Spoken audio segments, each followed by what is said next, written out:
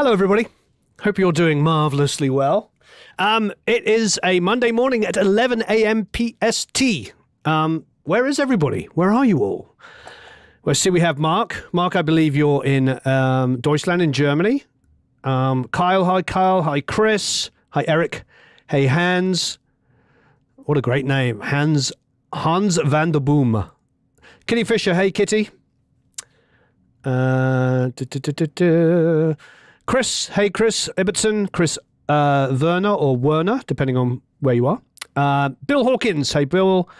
Hey Wolfgang, Manfred, Tom, Nick, Nicholas, Jack, Sam, Silvano, Christian, Ray, Mike DeCamp, David Harris, Andre, Mark K, Jens, Christoph, Mark Balder, hi Mark, hi Kev, hey Rick Bell, hey Rhett James. Wow, this is pretty awesome. Edward, hey Edward, Nikki, Kenneth. You know what? I'm gonna keep going. We're gonna do obviously we'll do some giveaways, by the way, for Academy membership if you're not already a member. And if you are a member, you'll get a year's extension. So we'll do some of that as well. But let's get down to the chase. So what this is every week on Fridays inside of the Academy, we do what is called Feedback Friday.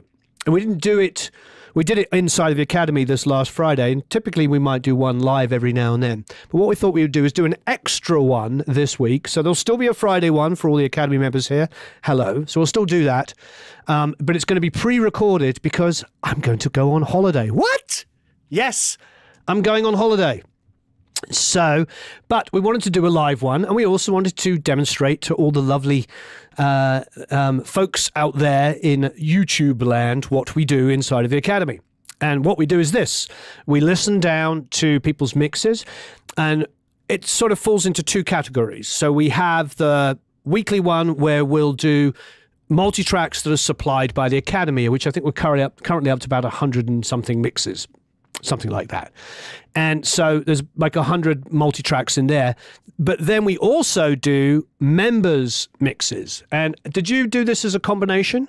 There are 2 of our mixes in here, and then the rest are... Okay, so what this one is 8 productions, engineers, and mixing done by Academy members, which we also critique. And we do that once a month. So we're going to do a little extra one here. So with 2 of our own mixes, meaning 2 of these were done... are multi-tracks that are supplied, and the other 8 are actually from members inside. So I think that makes it quite unique, because then we get stuck in, and because it's called Produce Like a Pro, it's not all about the mixing. We talk about the production, we talk about the songwriting, the performances, as well as the mixing. And we have a lot of fun. So this is typical. You've got all these people in the chat. They're in the chat here. Hey, Tom. Hi, Anita. And what they will do is, while we'll listen to the song, they will also critique. And also you'll get to see what the process is like. Okay, so let's go to the little view of me. Enough full screen of Warren. Let's go to that. And now what we'll do is we go to the Academy. So this is the Academy. This is the forum. And inside of the forum, you see yesterday somebody put up a submission, and then people get in and give advice, and pretty vibrant, as you can see. So Jeff Vigras from Twin Spruce Studios, who has been in the Academy a while. Are you here? Are you here, Tim? Says, first ever PLAP submission. I hope I'm doing this right. You did. Blame it on the whiskey. Robert John on the wreck. Hello all. Bare Bones mix I threw together about 18 months ago, having just joined the Academy. Trying to keep the live feel, no automation used. Mix is not mastered. Any comments welcomed and encouraged. And then what happens is Mike Bembo got in and helped. So did Mark Beeson, more Mike Bembo, Nicholas, Roy, Eric, all that kind of stuff. All right. Let's go in there and check it out. So here is Jeff from Twin Spruce Studios. Blame it on the whiskey.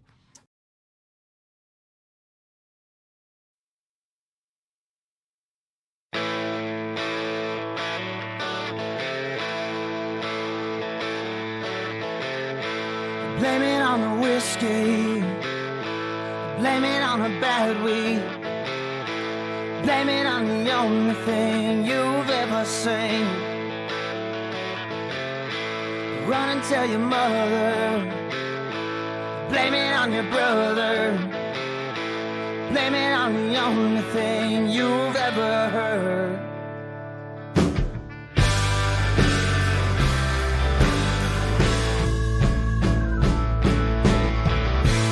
Tell it in a tall tale while you was raising up here, falling like the hardest stone that ever fell. Blame it on a bad dream. No, it didn't mean a damn thing. Anything to keep yourself from coming clean.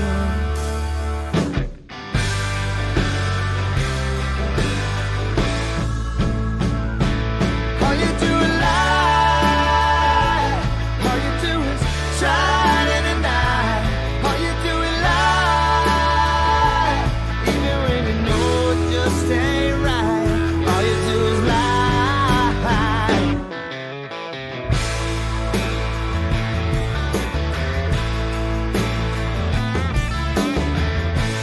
Now you're getting older.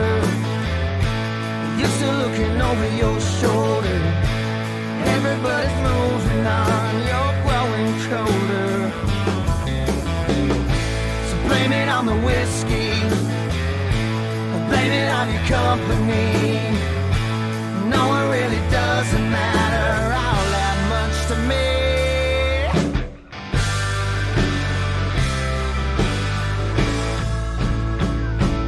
All you do is lie. All you do is try to deny. All you do is lie.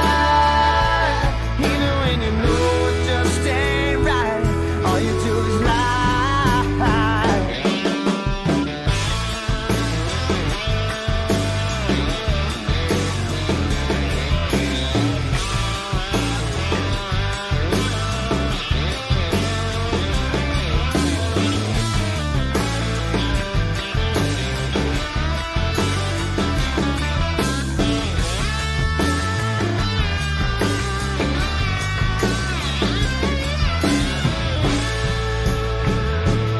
All you do is lie. All you do is try to deny. All you do is lie. Even when you know it just ain't right. All you do is lie. All you do is try to deny. All you do is lie. Even when you know it just ain't right. All you do is lie. Oh.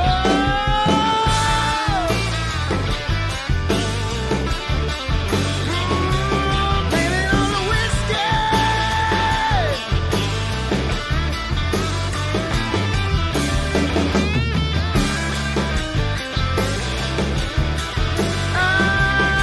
you do is lie. All you do is lie.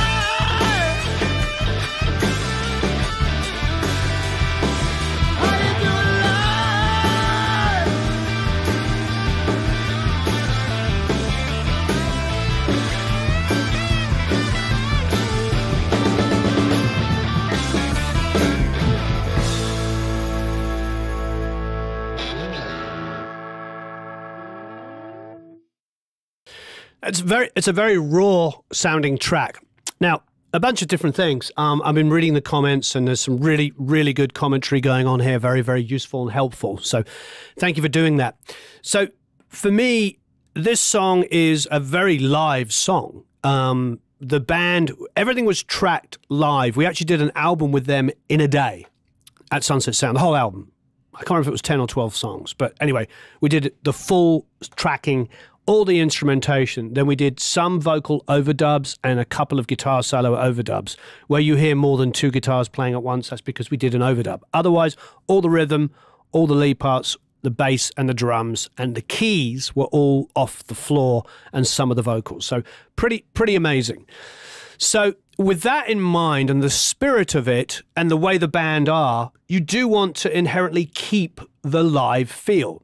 And I do believe that Jeff has done that. Now, the things that could be better and that people are talking about is there needs to be a little bit more of an immediacy on the drums. At the moment, it feels like room mics are, 60% of the mix.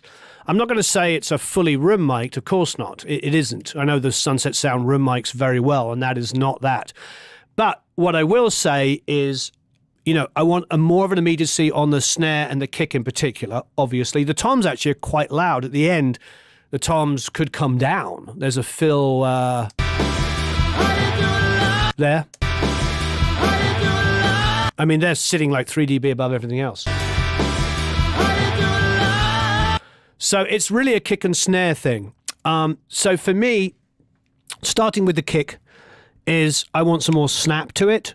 So in a non-metal world, that's about 2.5K-ish, around about 2.5. In a more heavy rock metal world, that's like 7K and above. That's like a more really super bright. But in this, 2.5. I know some people do like a little 1.5 bump just for energy. But yeah, 2.5, 3K, a little bit of snap on the kick. But also, we need to add some low-lows. We need to get a little bit of a subbiness to it. It doesn't have to be massive because this is a classic rock track. And we have to remember we're not doing modern metal or EDM where we've got like this massive, massive kick. But a little, you know, a little bit of extra like low-lows on there would be really, really cool. So what I would do, depending on what you've got, is I use like the Waves R-Bass. Can be really good for that. There's a lot of different plugins that can add some subbiness, but before you do any of that, I would literally just go into your EQ setting on your kick.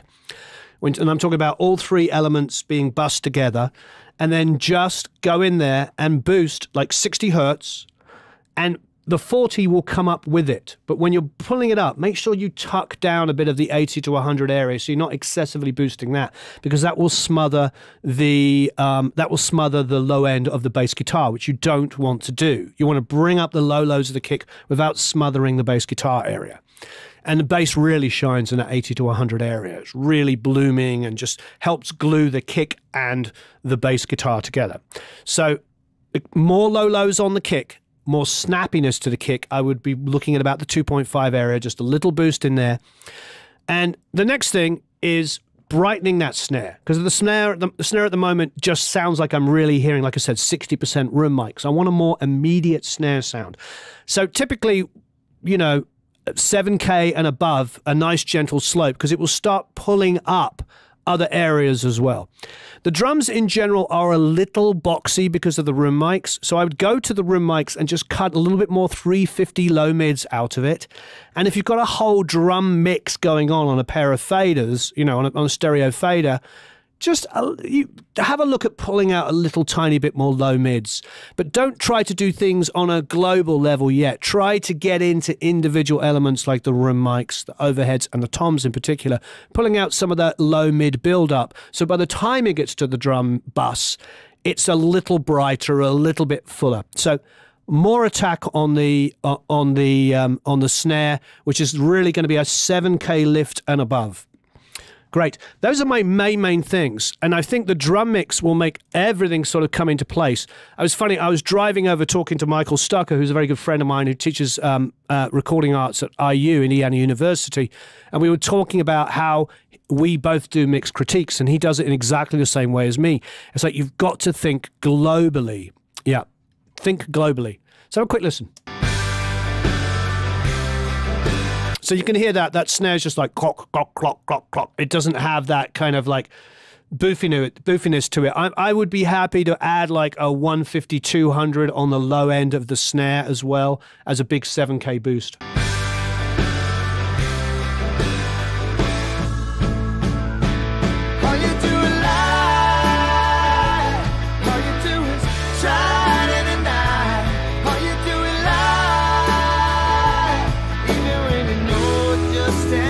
And I think in general, once you've got that drum sound just a little bit more bombastic, a little bit more in your face, a little bit more of the close mics coming through, you're going to want to get into automation, like pulling up those little kind of guitar parts, just a nats. Like have a listen to this section, for instance.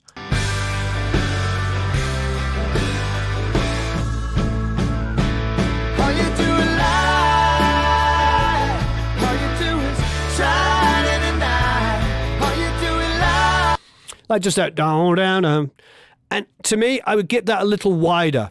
it's a little too centered. It is to the left, and it's probably about 20-30% on the left, maybe even as much as 40, but maybe go even a little bit wider.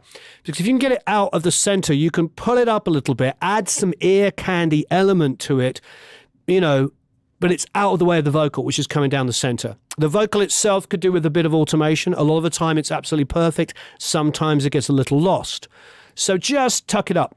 You're in a world now with like classic rock tracks like this. I mean, obviously this is a new young band, but they are a classic rock band. And the way to think about it is like we need to sort of like have one foot in the past, but one foot definitely in the present / future, which means it's got to sound a little bit brighter, a little bit fuller, a little bit more low end to it than would have been on the original 70s style recordings. In the 70s, because of vinyl, we weren't able to produce those low lows. They weren't reproduced, I should say. So what would happen is, you know, my friends like Jack and Jay and Shelley in particular would tell me that, you know, he'd mix with a ton of low end on the kick. But in the mastering stage, it would get wiped off because the vinyl couldn't handle it.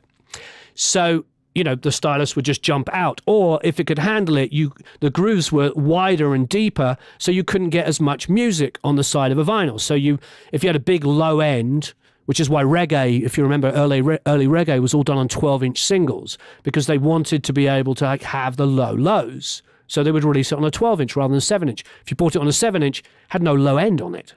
You couldn't put the boom, boom, boom, because the grooves couldn't be wide enough.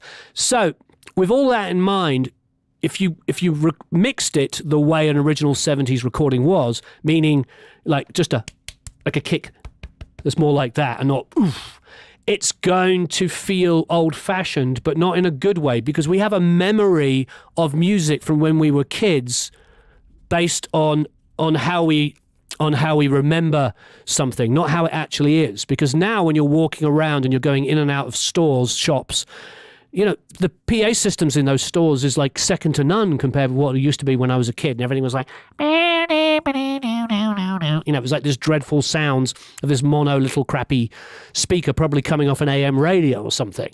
So now you want to have a nod to the past, but a foot in the present / future. So a little bit more low lows, a little bit brighter on the drum mix, so it just bites more. Automating those guitar parts, but getting them out of the center so they're not smothering the vocal, and then automating the vocal itself where it gets a bit lost. The organ, I kind of like the organ. You could make it a little bit more bitey, I suppose. Andy, you know, oh, sorry, that's Roar of the Tiger. I don't know who that was, so I thought it was Andy. You know, maybe a little bit, and you could automate it just a little bit. It is a matter of taste, but I do agree, you could always put a little bit more high-mid boost on it. Everybody's moving on, you're growing colder. So blame it on the whiskey. I mean, MIDI Man, I mean, it says this track sounds like pop country, not rock to me. I think if you go back to 70s rock, this just fits in it. It's just in a modern way now. Modern country is they're leaving off from where rock left off in the 90s. Like there's tracks now that if you muted the vocal, I mean, some of the producers like Joey Moy, you know, did Nickelback records, and now he's doing country. And if you mute the vocal, you've got a Nickelback track, but you've got you've got a modern country, you know, singer, and that's what happens now. You know, this is very 70s rock. But at the same time, and I'm not talking British 70s rock, I'm talking American 70s rock, which has southern country, it's southern rock. But nowadays, that's what modern country a lot of modern country sounds like. So they're not, they don't dislike country, but for them, they're listening to the Allman Brothers. That's their reference, those kinds of bands. Okay, all right, next up, great work, by the way, Jeff, and thanks ever so much for giving us that track. Next up is Kyle, and doesn't look like there's any notes, but thank you, Carl, for sending. And his version of the Andy Palmer song Colfax. What's interesting about this track is it has a lot of very, very organic elements. Very organic elements.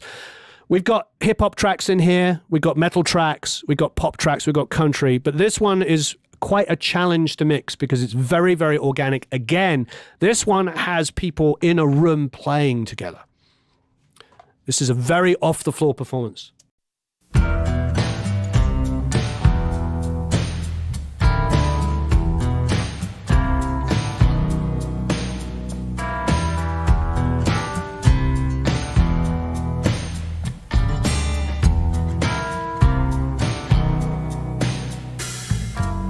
I start on 6th, landed York and Maine.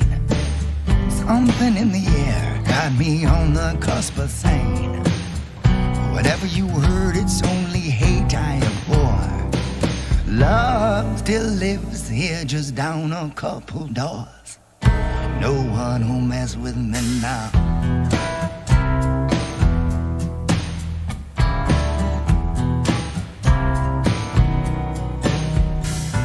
The twisted hang off fine and polished gangsterlines. Your busted tooth, fairies on the scene. Believe what you want, but she's been down here for weeks. She's got 2 gold caps on her back where wings had been. No one will mess with her now.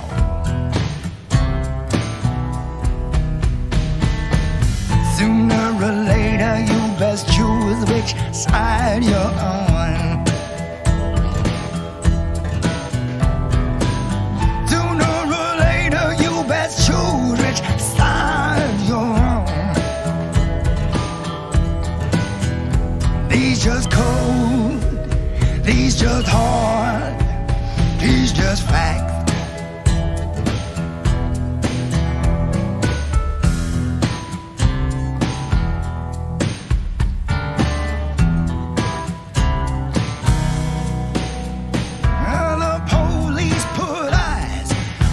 The telepole, and they look down on the world through tiny little holes. So say what you will, you've been seen here before, but we all got our reputations to uphold. No one will mess with you now.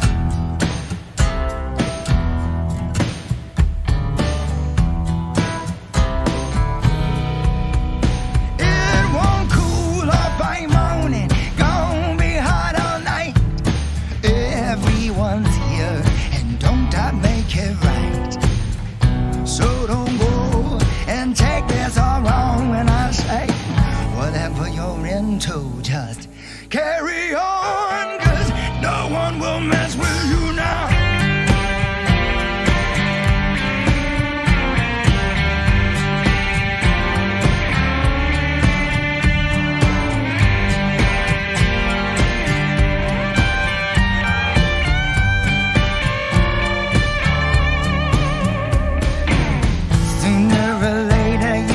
Choose which side you're on. Sooner or later, you best choose which side you're gonna be on. And these just cold, these just hard facts. From the heart of cold.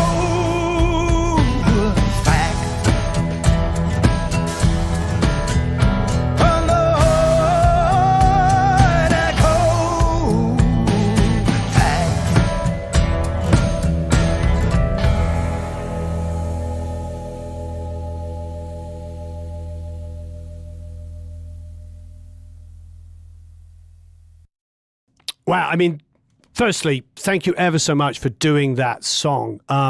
Huge fan of Andy Palmer. I don't know why he's not huge. I mean, he's like Tom Waits, but even more realer. Yeah, because he really is that guy. Wonderful human being. He is he's a lawyer, and his wife is also a lawyer, and they. He's got songs written about defending people that are just so fantastic. He's really a wonderful human being and a great father, and his music is amazing. So that's a very difficult song to mix. if you're an Academy member, if you're not, join the Academy. Download the Andy Palmer tracks. Just to give a little bit of history, that was recorded on tape. It was recorded on an A80 and transferred to Pro Tools. So it is a tape recording. And what was interesting about this is we had an old assistant here, and I asked him to recall the mix on the console. I've told this story many times. Academy members are glazing over, but if you're not in the Academy, you know what I mean. So he recorded it on the console, and I came back in the studio and said, "Oh, we're ready to go on that." And he's like, "Yeah, but there's a problem." I was like, "What is it?" He's like, "Listen to this." And he soloed one of the tracks, and of course he heard, tss, and he's like, "I think there's a problem with it." And I was like, "That's tape hiss." And I just realized that it's been so many years. I mean, when I obviously starting in England, in the UK, everything was tape, and then I got into ADATs. And when I moved here, I had ADATs. But when I started making albums as a musician, for instance, in the late 90s in America, it was still tape transitioning into Pro Tools. You'd record it on tape and transfer into Pro Tools. And the first record I did here was entirely on tape.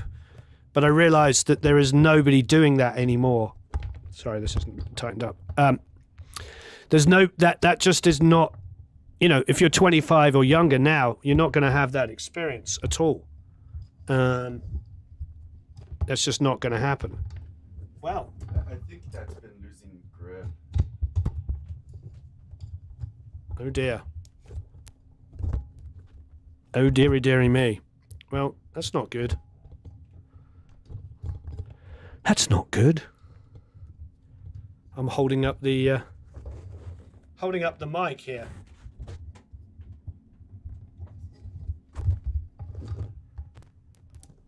It's probably been over tightened one too many times. Well, I'm going to hold the mic at the moment till the mic stand magically appears. So anyway, to cut a long story short, the Andy stuff is just absolutely phenomenal. Absolutely phenomenal.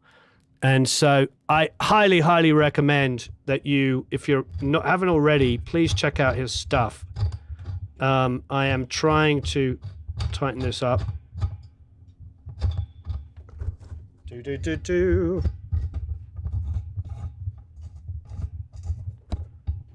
This is quite amusing, except for me.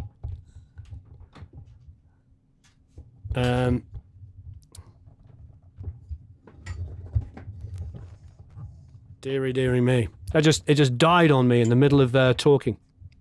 No, it's not a K&M. If this was this is a cheap one we've had for several years. So we're bringing in a new stand.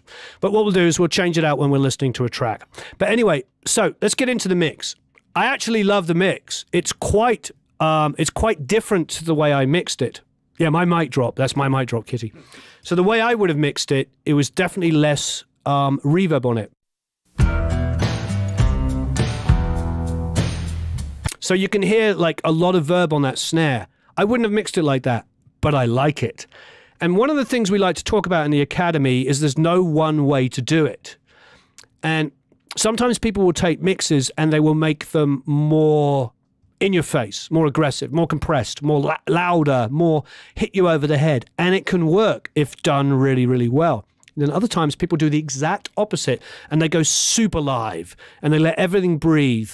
And the point is like you can mix in multiple different ways. And people will come to you for your style just because, there's endless tutorials on using the same drum, samples and the same this and the same that, which is that a great mixer will understand and a great producer will understand how to serve the song. And the best way often to serve the song, well, not often, always to serve the song, is to find the essence of the song and bring that out rather than just going, "That's my sound, man."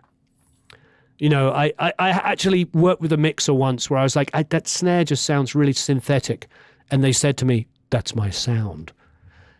And trust me, I mean, you've all heard like records where it's the same drum sound on every single song.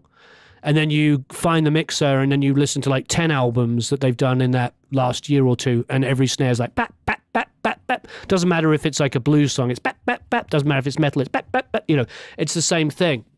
What is really unique here is like we help, Mika says, serve the song first, serve cocktails later. You know, so what we're doing here is we're encouraging like individuality and most importantly, creativity. So let's listen a little bit and talk.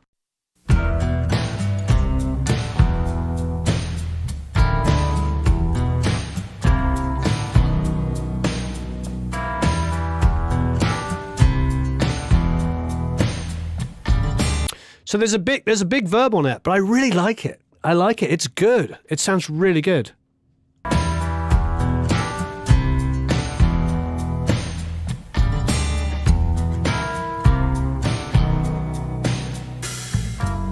I start on 6th, landed York and Maine. Jennifer Lane says this song has such a New Orleans influence to it. It does. It definitely has that kind of really, yeah. And that was a big influence of mine and Andy's as well, obviously. I start on 6th, landed York and Maine. Now, a couple people said they thought the vocals a little dry. I love it. I love the immediacy. Oh, there you go. And Dave Cruz says the dry vocal juxtaposed with the reverb snare really works. I agree.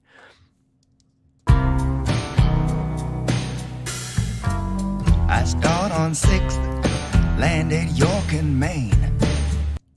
For me, quite often in mixing, as I want a visual component.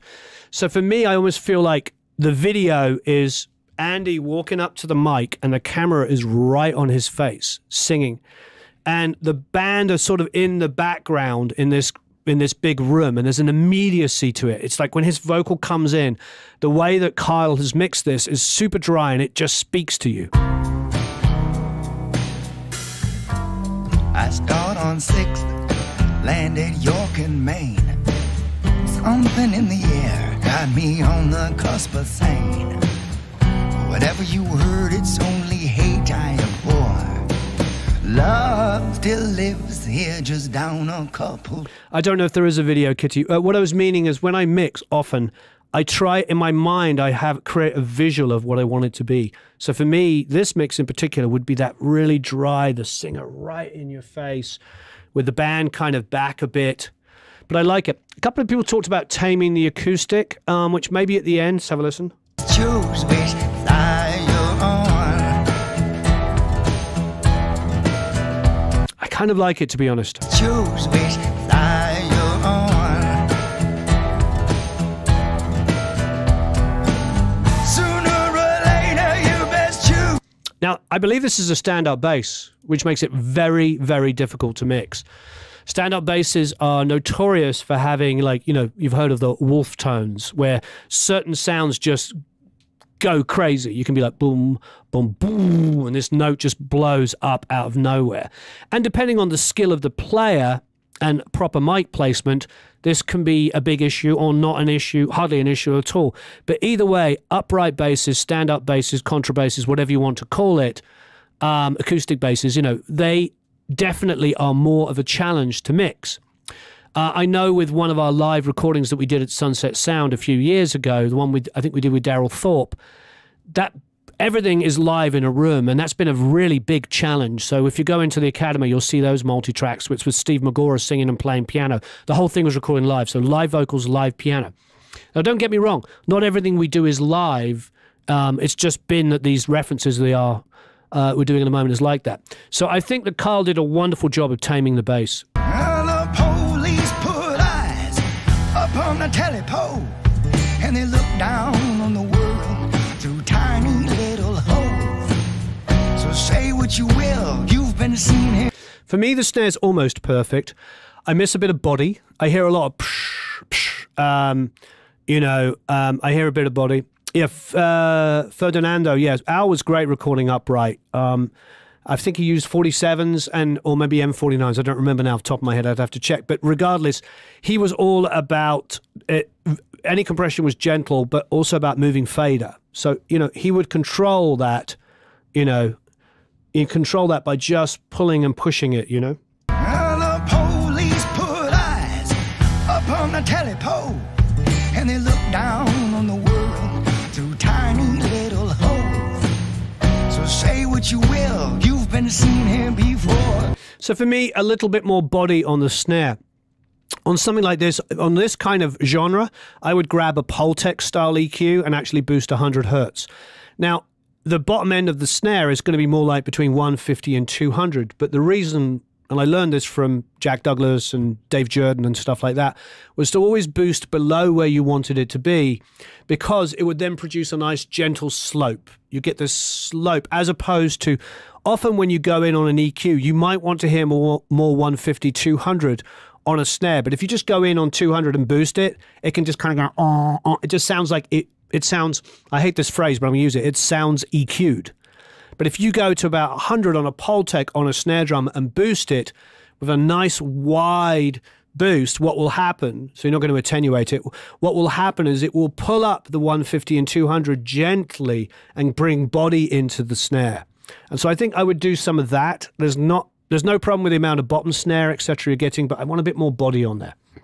Well, the police put eyes up on the telepole, and they look down on the world through tiny little holes.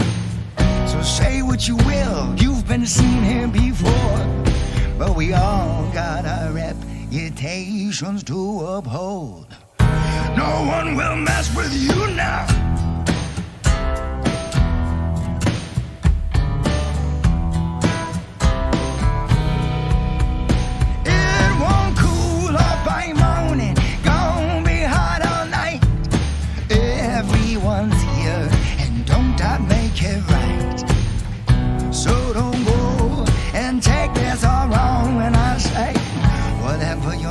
To just carry on, 'cause no one will mess with you now.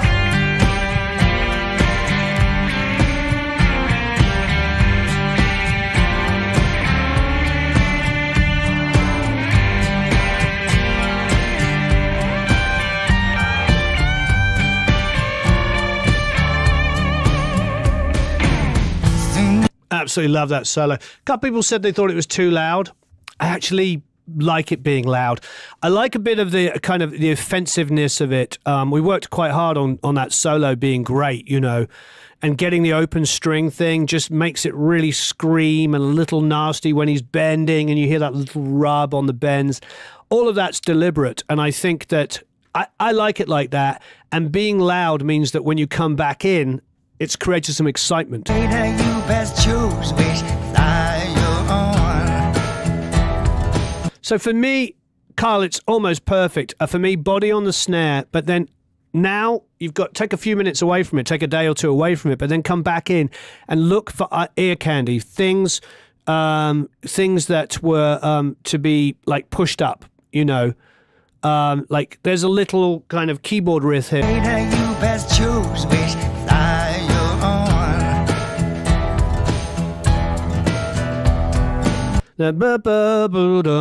On the keys there, that could come up because there's no vocal going on in there. So between that, just you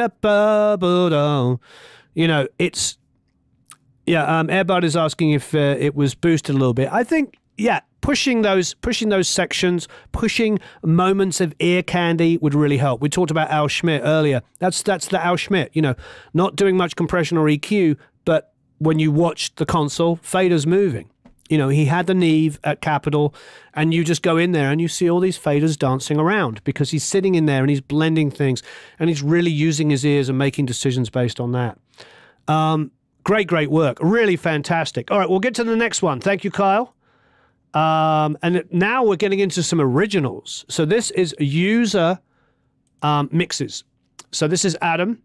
Adam says, hey everyone, this is my first time posting something here. So if I have done this wrong, please forgive me. You didn't. I decided to do a cover of the Sereni. I had the vocals, but nothing else. I enjoyed recording, editing, and mixing and mastering this track. So fantastic. So it looks like Adam did this entirely on his own. I believe it said I had the vocals, but nothing else. I'm assuming you had a vocal track and then you tracked everything to it. I think you're saying you didn't sing it. But either way, it looks like they did everything on it. That Adam did everything. Recording, editing, mixing, and mastering. Very exciting indeed. Okay. And while we're listening, Eric is going to stealthily come in here and change out the mic stand so I'm not drooping. All right. Press play. Here we go, Eric. 3, 2, 1, go.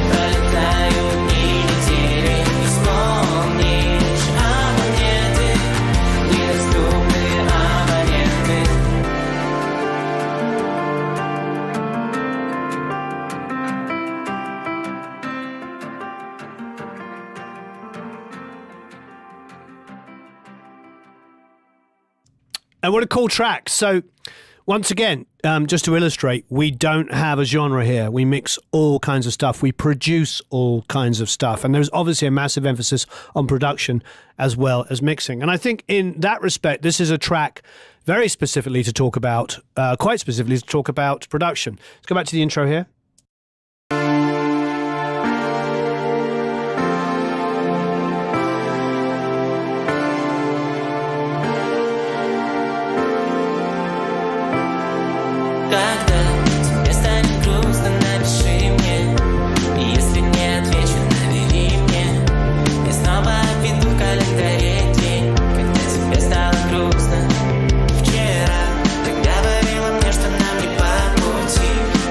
So mix-wise and probably production-wise, it's the bass disappears. It needs to be just a little bit more.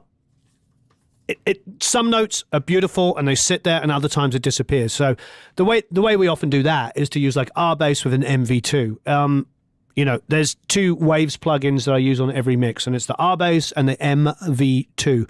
The MV2 allows you to take the low-level information and bring it up. So you get quiet notes, you can push it up, and then some of the loud stuff and push it back together.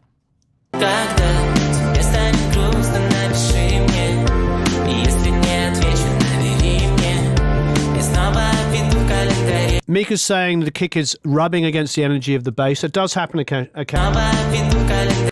Here, Leaf is comparing it to Alphaville, which makes sense.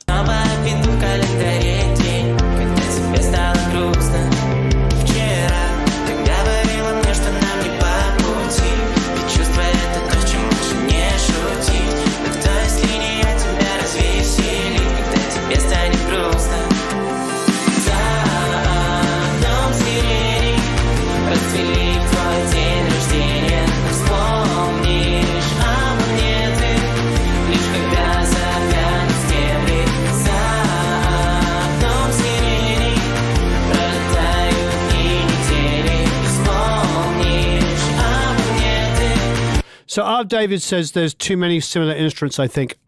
I'm not entirely, I don't necessarily agree, but I understand your point. I mean, when you're dealing with using keys, you know, this can happen if you're using a lot of mid-range driving instruments. But it often happens when you have like a key part like this and a guitar going on at the same time.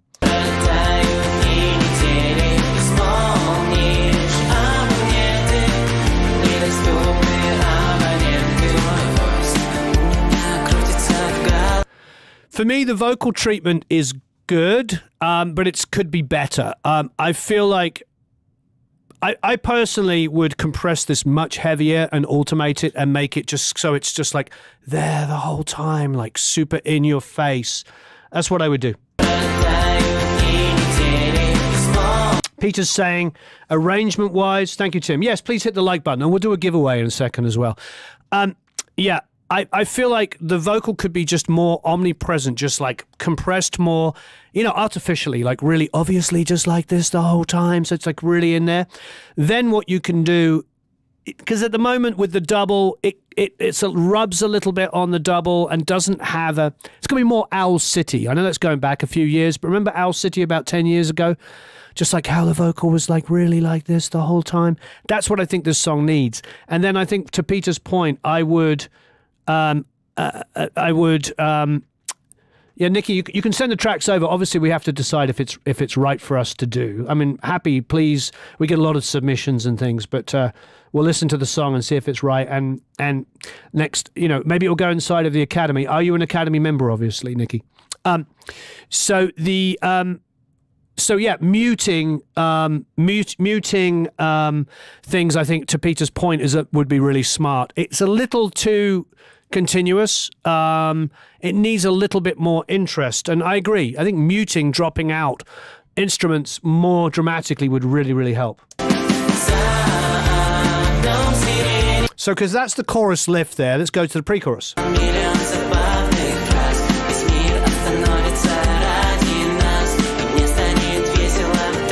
Some extra de-essing as well. It's a little.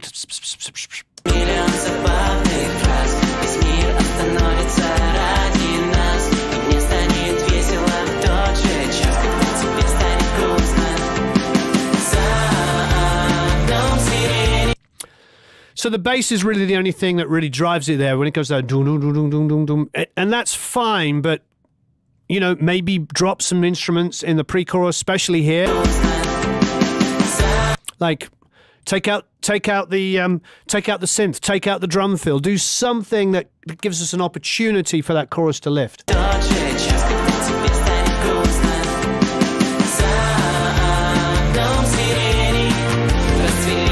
Peter says, give us more of those wow moments when all the stuff comes in. Exactly. You know, you don't have to go absolutely nuts and do reverse and explosions and stuff like that. But a judicious use of muting and automation would really, really, really help. Tom says song needs more variety to it. I agree. I think there's a lot of really good things going on in here, Adam. Just get in there and sort of mute some stuff, bring the vocals more forward so that they've got more of the Owl City kind of things. Yeah. And Kitty's saying, I'd like to hear a few more breaks. Otherwise, it's a great example. I mean, Adam, if you can, this is what a lot of Academy members do, is they give us the multi-tracks to add to the Academy. And that allows people to mix it. So, Adam, if you could donate these multi-tracks, give them to Eric at producelikeapro.com. He can put them up in there and other members can mix them. And it's great to have this kind of variety of stuff. So let's do our first, great work. So let's do our first giveaway. So this is for a year's membership to the Academy. If you're already a member, you'll get a 1-year extension. And of course, if you're a lifetime member, which we have many, you can also, Peter says it's more of an arrangement thing than a mix. Exactly. That's what we talk a lot about, though. That's a big part of what we do here. And if you're already a lifetime member, then you can go over to ProMix Academy and choose any course that you want there. All right. Dave Crew, Northern Quartet is next. So the question is, what would be our question? For the giveaway, what would be our question? We've done the question. What would be our question? We usually do. We've done like DAWs. We've done headphones. We've done microphones. I mean, they're all the things. All right. I've done this one before, but I like it. If there's one plugin in the entire world that you couldn't live without, what's the one plugin? What's your favorite plugin? For me, it is actually it's two. It's the MV2 and the R bass. I can mix. You could give me any plugin by any manufacturer, any stock plugins, and I can mix really, really well. But the two I would miss would be the MV2 and the R bass. Now I love variety of plugins. That Kirchhoff we just tried out was fantastic. The Eventide plugin, the Split EQ, is phenomenal. And I mean, these are incredible. Mac DSP's analog channel is incredible. You saw me mix it with the other day, put it on the backgrounds, and it was like, ah! It was like amazing what it did to those background vocals. It was like, it did everything. It EQ'd, it pushed it in one place. There's certain plugins like that that are amazing, but gun to my head, it would be the MV2 and the R bass. Yeah, what are yours? And this is at random. There's no right answer. Just let us know. Oh, Soothe too. Yeah, is a miracle worker. I agree. So let us know, and then Eric will pick somebody at random. All right, Dave's Crew with Northern Quarter. Let's have a quick read. Here's another original song from my band, Northern Quarter, called Train Hopper. This one features a gospel choir from Omnisphere, plus lots of vocal overdubs and a lovely uplifting trumpet part from a friend in the UK. Excellent. Let's check it out.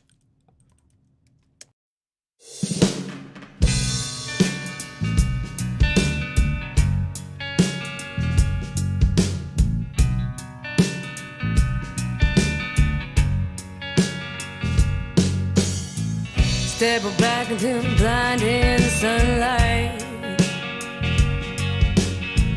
I've been running for days, running day and night. Try to change my hair, my clothes, my name. After all this time, it remains the same. Now I've heard if you don't care where you're headed, you could have a train.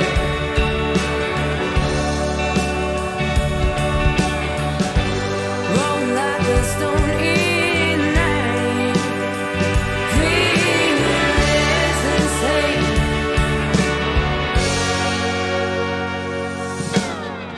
Outrunning my demons left and right. Keep going till you see the morning light, until you reach mountains and streams of name. After all this time, this girl can never be tamed. Now I've heard if you don't care where you're headed, you could have a train.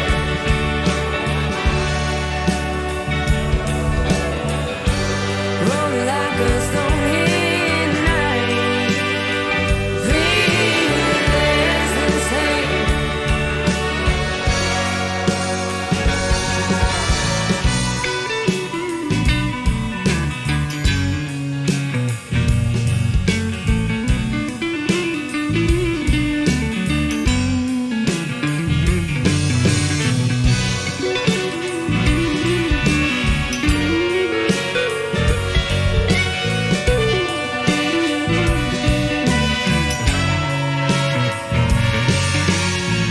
Got me out back in the blinding morning light.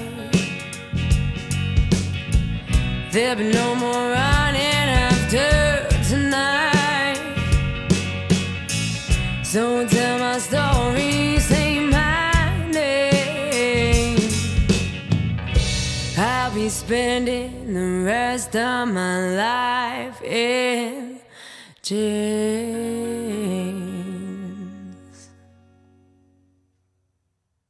Again, another great example of what Academy members do. We got these incredible Academy members that write and record and produce this kind of music. And there's 2,500 people in there, and it's insane how much talent there is in there. Now, don't get me wrong. A lot of people come in barely being able to record or mix anything. And they grow so fast because there's so many people that are helpful. We get lots of member collaborations. We get places where there's drummers inside the Academy that will play on other people's tracks. We have a sax player in there, Michael Garding. Are you here, Michael? Who's one of the greatest sax players. And he plays sax on people's material. There is songwriters, singers, singer-songwriters, producers, engineers, mixers, multi-instrumentalists, all people in there that help each other out. And we have no specific genre. I love this. It's a wonderful, wonderful track. I love the singer. I want to listen to this little piece. As Carl is saying, you can remix this song, the vocal, into any, pretty much any genre. Which, speaking of which, Dave, can we get the multi-tracks to this for the Academy? Please send them to eric@producelikeapro.com. Would absolutely love to have people mix this. It's wonderful.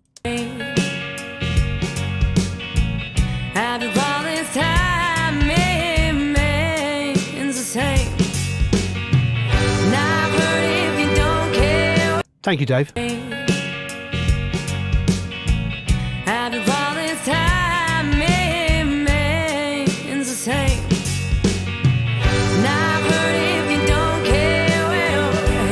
We do have some R&B in there, chill mode, and we have more coming, much more coming.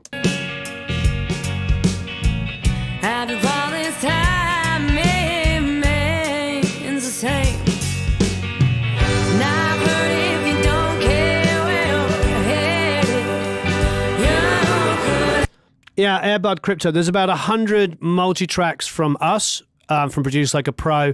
And then how many user ones do you think we have? We've got to be creeping on to like 100 user. And about 100 user ones as well. So there's about 200 multi-tracks in there. And everybody's signed off that basically you can use any of these multi-tracks to build your own career. So build your own website, put the multi-tracks up to showcase your stuff. There's a lot of stuff like Amy Winehouse style as well in there as well.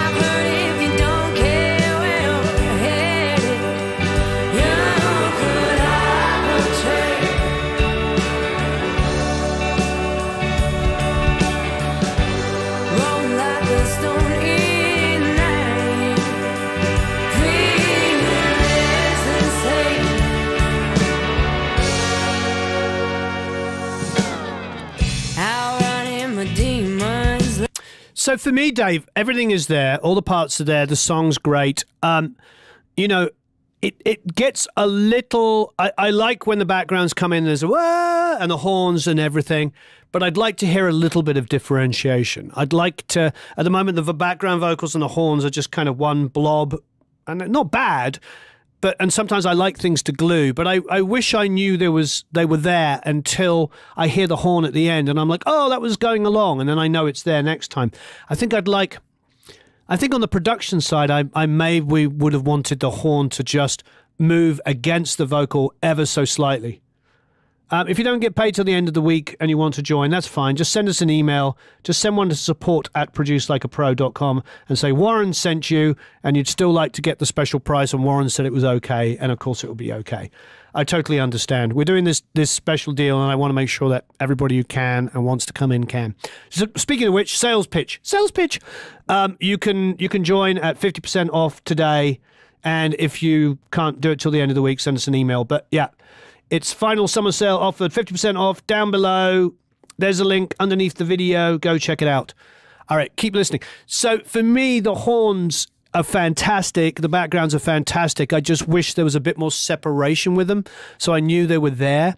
I like, there was a good comment about the a sales pitch and a pitch. I should have talked like this, yes. In my pitch, sales pitch. All right, okay. I agree. The electric is a little jangly and a little EQ'd for me. Andy at Three Dog Recording Studio says it will be the best money spent. Thank you, Andy. I've been running for days, running day and night. Personally, I would... the guitar on the left-hand side feels very in its place. And then the one on the right just feels like it's too tight to the middle and a little thin sounding.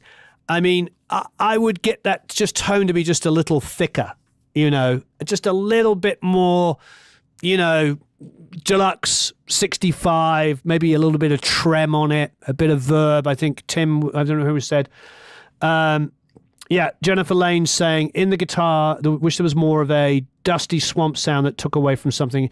Yeah, I agree. Just like it needs to be just a little bit more, because her voice is very like this, is very kind of like, I don't know, sassy. It's kind of, yeah, you know, I like it. I love a vocal.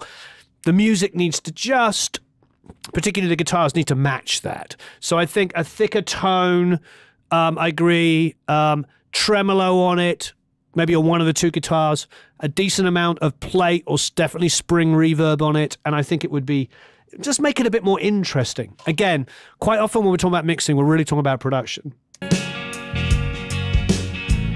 I've been running for days, running day and night. Try to change my hair, my... Peter's saying it's pretty balanced with the vocal. It is. It's definitely balanced with the vocal. Don't really have a problem with it. I just think it's a tone thing. I think thicker sounding and more swampy, as Jane is saying. I've been running for days, running day and night. Try to change my hair, my clothes, my name. I mean, you could have one rake guitar just going with a trem on it. You know, you could have one moving and one that's just a trem sound. I've been running for days, running day and night. Greg's pointing out that the vocal could have some automation on it, gets lost in a couple of places. I've been running for days, running. That Bad Butterfly should be in the Academy. Would it not be in the Academy? No, I'm gonna look that up. Ah. It's not in the Academy. It's not. It should be. That's David. Yeah, that should be in the Academy. Anything we do on the channel should also be in the Academy, Eric. So... I've been running for days, running day and night. Try to change my hair, my clothes, my name. Yeah, I think a rake guitar with tremolo, more spring reverb. Let's go to the end.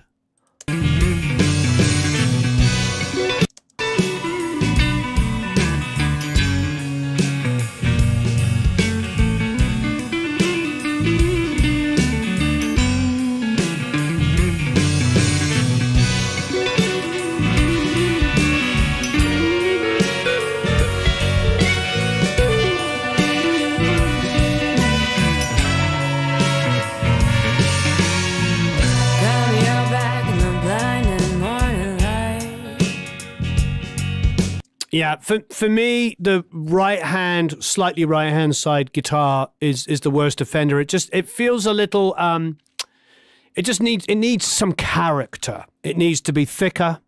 I think the tiniest amount of overdrive, I don't mean metal, I just mean like kind of crunch, like the Deluxe 65 just starting to clip just a little bit with some trem on it, like a light trem, a light spring reverb is suddenly going to make it more interesting.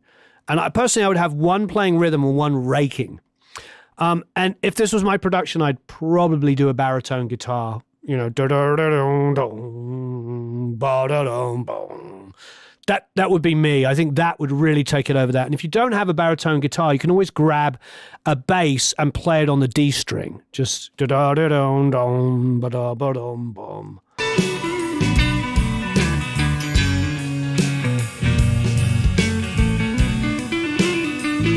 I like the solo. I think you've either got to add a little bit more compression to it in general so it doesn't dip, or probably more importantly, just get in there and automate sometimes where the notes get a little lost. Chill Mode said, I joined on your word, sir. Great. Well, just get in there and get stuck in. I don't know what your real name is, but Academy members, so we have a new member, Chill Mode.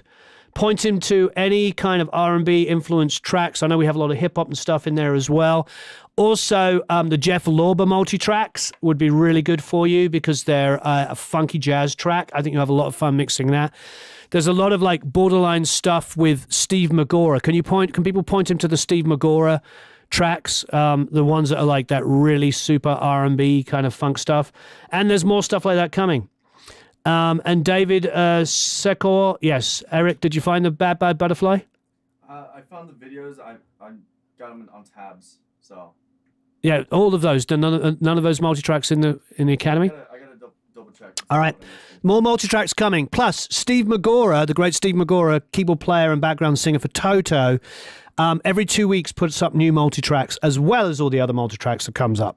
So, pretty insane. Traveling Light says Not Hardy would be a good one for you on chill mode. There's more stuff. Bad Eric Fly. Thomas says we aren't a cult. Really? Okay, maybe a little. Now, I always do the zombie thing. Join us. Join us. Anyway. David Crew, absolutely love it. If you could give us the multi-tracks, I know you already said yes, that would be amazing. Great work. Get some of that guitar work done, automation, and I think you'll have something really special. Great, great work. Love the voice. A couple of people mentioned about dirtying it up a little bit. I wonder on the vocal if you could put like a dirty slap on it, just a little bit, like a tape slap delay, slightly distorted, just underneath. Just underneath. All right, next up is Damien. Damien says, this is a new mix of my original, The Return. Let's see what you think of it. Great.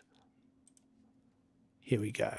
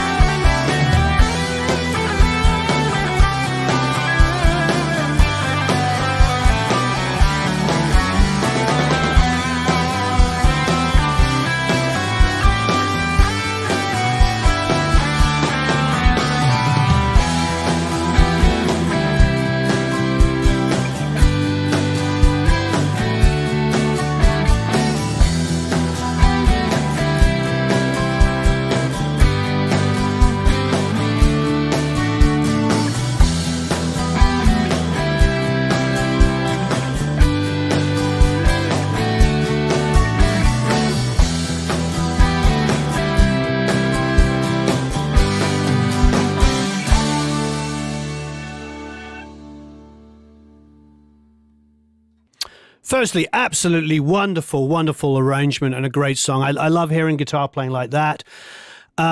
Beautiful melody, great playing, musically wonderful. It's a really indicative of just what an incredible community there is here, that we have this kind of level of musicianship. There's some wonderful guitar players in there. Darren Ross is one of those guitar players. I don't see him on today, who's just phenomenal. It's really enjoyable. So, as Lindsay says, thoroughly enjoyed it. And Lindsay, you're coming up next.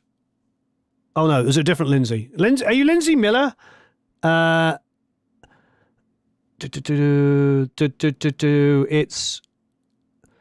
are you the same Lindsay? Lindsay Ronayne and Lindsay Miller. I don't know if you're the same person. Yes, I am. Yes. Okay, good. Anyway, so you're up next. I'm excited to hear your music. So, a few comments that were going down. I think the first one is with the drums, I think it gets a little splashy in the cymbals, and it makes it sound, a couple people said, messy.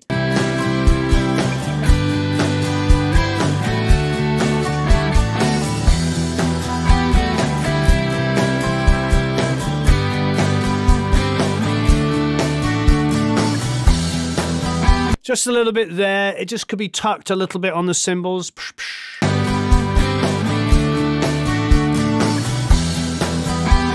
That could be tucked down a little bit. The snare is all about the snap. It's got that kind of docking sound.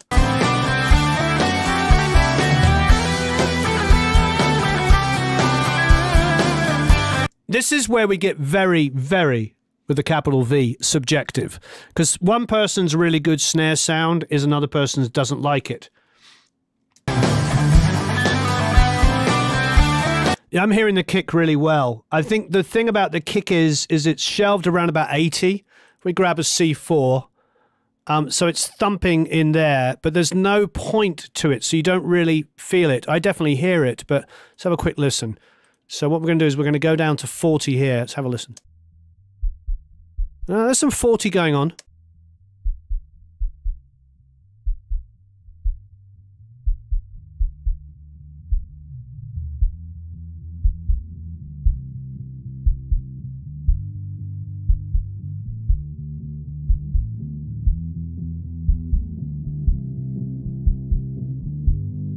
The bass itself is not a huge amount going on. It's really starting to define about 200. I feel like if you gave some point to that kick, a little snap on it, I think everybody would hear the kick better, because there's definitely some 40 there. I mean, I don't expect you all to hear this on your systems, but yeah, a bit more of the beta sound, as Russell's saying. Eternal Wolf Music saying, yes, a spike in the high mid would bring the kick out more, definitely.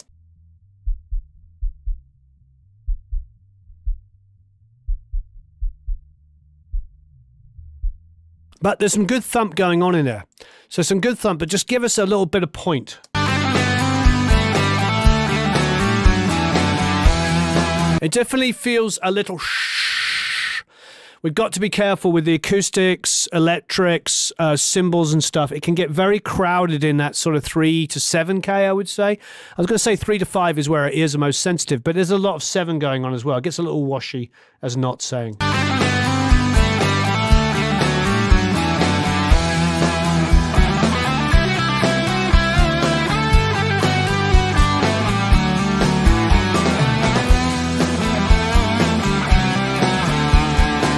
Michael's saying 60% Satriani and 40% Mark Knopfler, which are all great things. Thank you, Sadrine. I really appreciate it. I presume you're a vocal producer, you're a singer yourself, because your name's Sadrine's Vox Services. Yeah, I agree with Eric. So Eric's saying match the low energy of the bass a bit better with the kick, maybe add some click to the kick. So yes. Yeah, so some clickiness on the kick, but a little bit of grind on the bass could be interesting. A little sort of 3K and a little tiny bit of saturation, so it's a little bit grindy, like less of a more of a just a little. What would Christian call it? The dangle dangle. He would call it the dangle dangle dangle dangle. I think that would help it rock. So more clickiness on the kick. More dangle-dangle on the bass, so a little bit of 3K, a little bit of bite, and I think it would just make it rock a little bit more.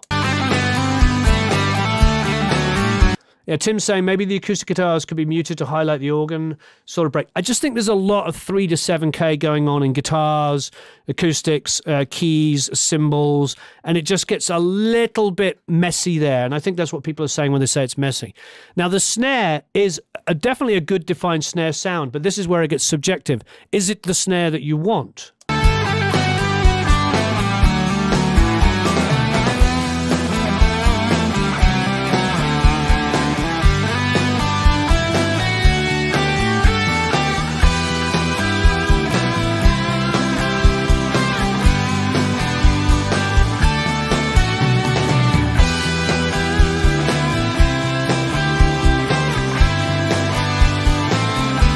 So Christopher's saying a bit hollow, a bit roomy. So that's where maybe the snare can come forward a little bit, which could be a combination of things. It can have a little bit of 7 on it, but I think because it's got that knocking sound, it also is lacking a bit of body. So I think that trick we were talking about with the Pultec, maybe going to 100 hertz and boosting it and just bringing up some lows, some like 150, 200 in the snare, I think would be really useful here.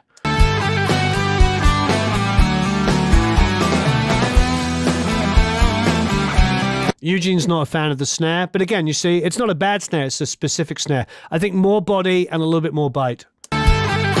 Mini Man says, I'm very impressed with the musicianship in Produce Like a Pro community. There's a lot of great musicians, but don't be put off. If you're not a musician or a producer, an engineer or mixer, but you don't play instruments, don't be put off. There's plenty of things to do in here. You don't have to be a phenomenal player, but you're right, there's some amazing musicianships.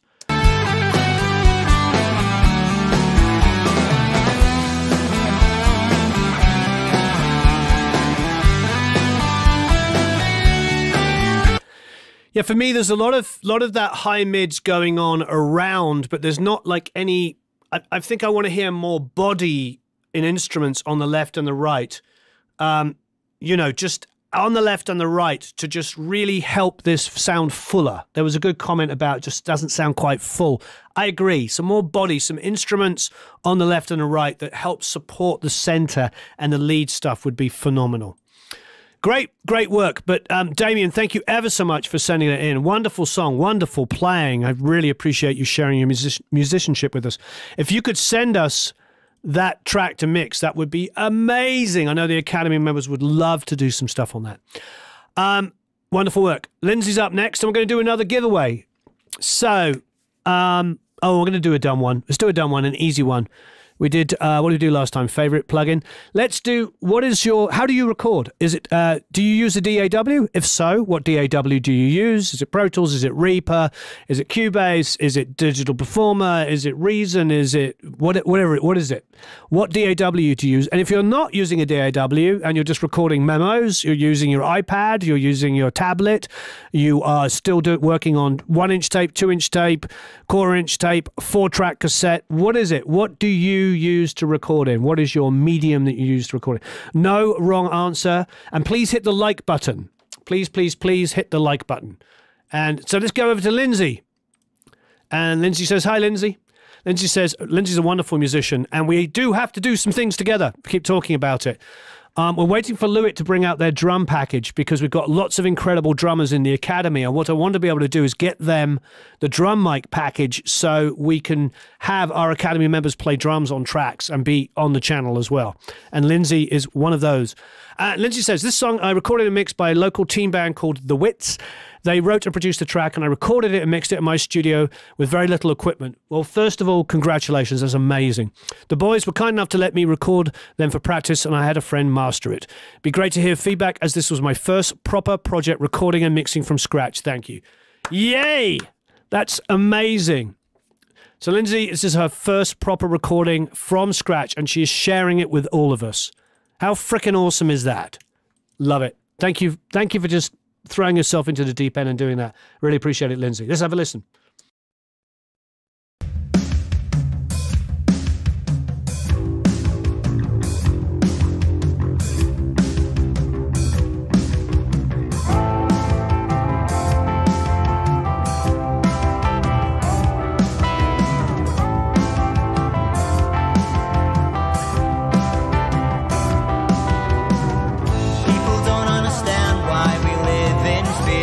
Say they know, but the feelings aren't clear.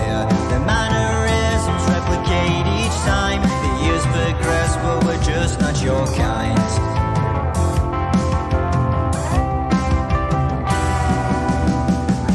Oh, and I've been trying real hard to see your things through. Why is it always me that seems to only understand you? At the end of the day, we'll find ways to walk hand in hand once again. But honey, for just now, you'll be a memory I failed to retain.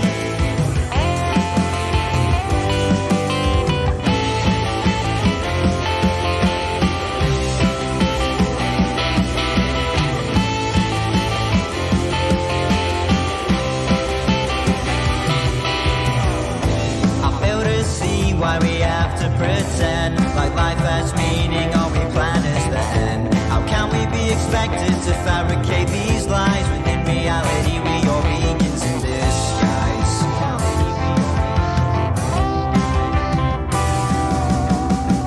Oh, and I've been trying real hard to see your things through.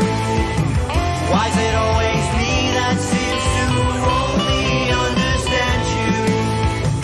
At the end of the day, we'll find ways to walk hand in hand once again. But honey, for just now, you'll be a memory I failed to retain.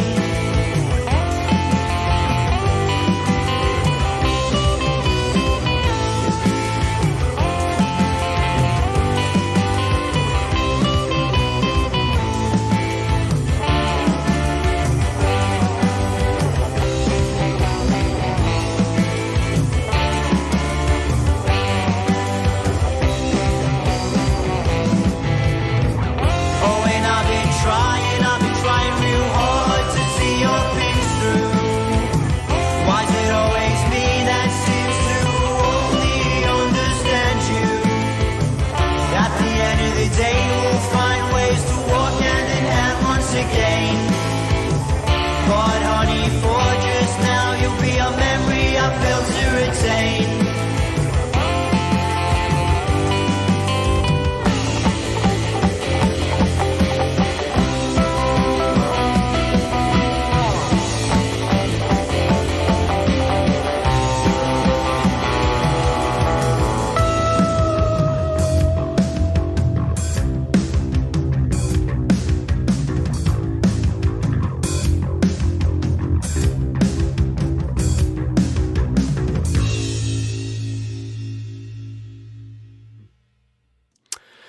Pretty fantastic. First of all, Lindsay, just remind everybody that is Lindsay's first full production, full recording and mixing and mastering, and just absolutely superb. And you know, brave's a big word, but it's very brave to like do your first full recording and production and then share it with the world. I mean, we've got 350 people currently on listening to this. Plus, this video will go on to get 10 or 20,000 views. So God bless you. For doing that. I really, really appreciate it. Absolutely amazing. Oh, if you haven't already, please hit the like button. I'd really, really appreciate that. If nothing else, give it to Lindsay for sharing her first production with us all. So, first of all, I really like the song. I mean, it started off with like Peter Hook going into The Cure with that bass line sound. Really great sound.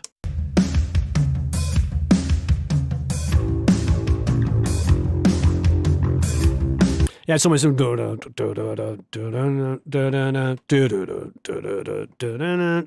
it's trees. Run away, run away. Not that I'm a Cure fan or anything. Only seen them about 1 billion times.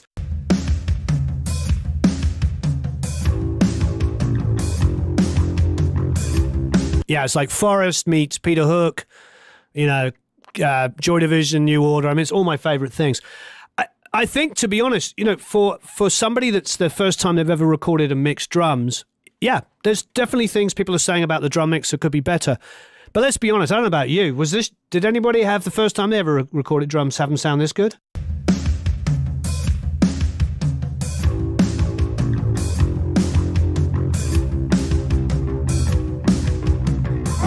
Love and Rockets is a good reference too. Yep. I mean, really, really wonderful.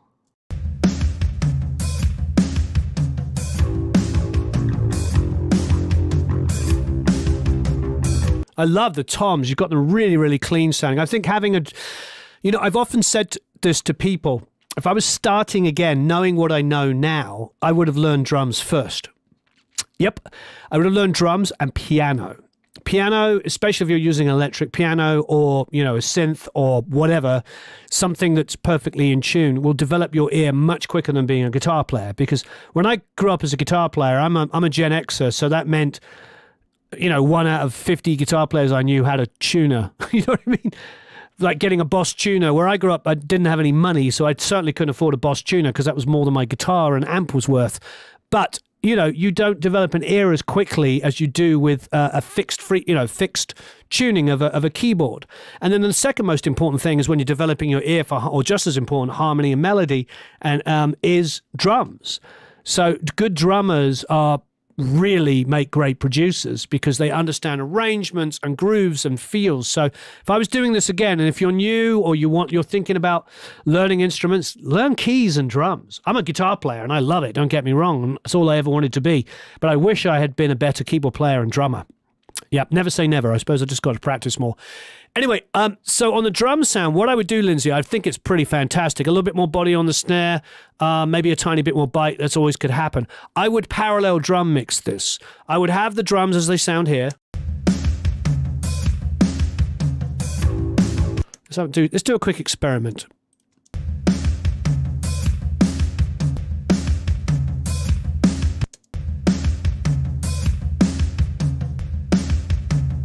The kick is a little lost, so the kick needs to come up in general.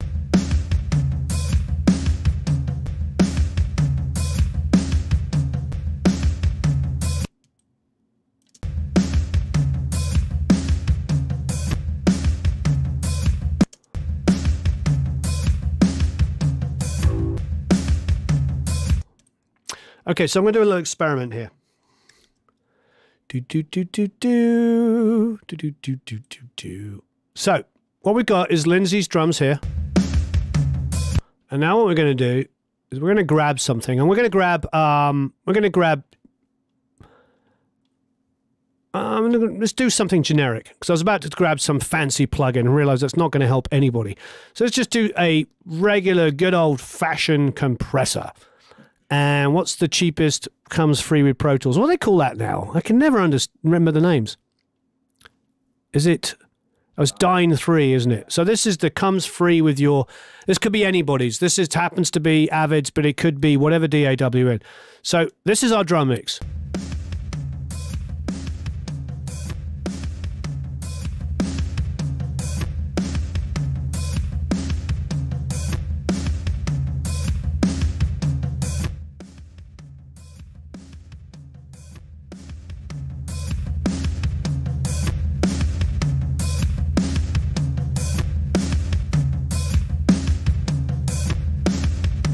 So we're just annihilating it a bit, to be quite frank. We're annihilating it.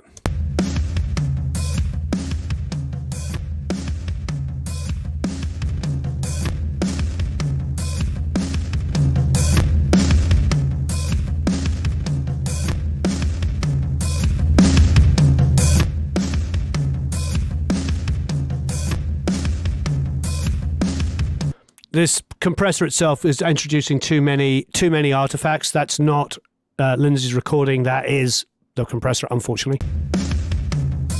Right, but now let's pull it down. Let's put in Lindsay's original. And the reason why I'm doing this is, imagine you have a drum mix, a 2 mix. Now we're going to put in her drums, and I'm going to blend this in. So here is just the drums on its own.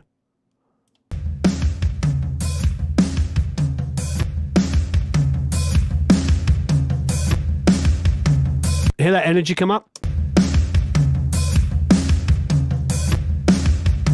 And I'm going to mute it, bring it on and off.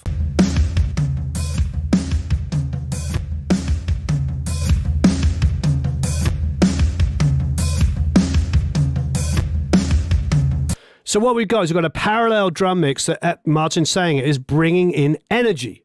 So that immediately, I think, will lift the whole mix. Now, obviously, if I did it over the whole mix, but it's just straightforward like that. And luckily, thank you, Lindsay, for having a 2-bar section looped to the front with nothing else on it, so we could demonstrate that. So I would get into your, Lindsay, get into your drum mix there and just do, just do a parallel drum mix with it, just destroy it, get tons and tons of energy going in there. It could be noise. It can be like, it could just be horrible and ugly, but you just blend it back in and it'll be great. Oh, Dan Coe. Woo! They're great. Daniel Coe is in the house. Howdy, Daniel Coe. How have you been? It's been feels like a few decades. It's probably been a handful of years. Dan Coe is also an educator now, aren't you? You're teaching at school. And Dan, we need to do some more stuff together. So Dan Coe is also an incredible string arranger.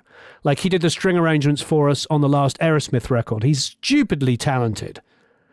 And also, as Jack Douglas would say, he sounds like a corporation. His name is Daniel Coe, or Dan Coe.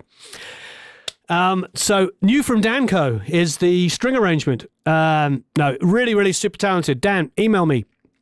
Let's do some stuff. Really incredibly talented string arranger. And audio educator.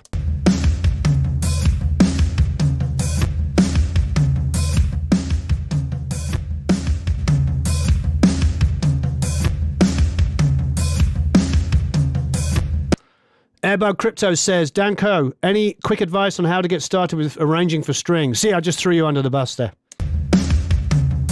I'm actually going to listen to this on the whole song.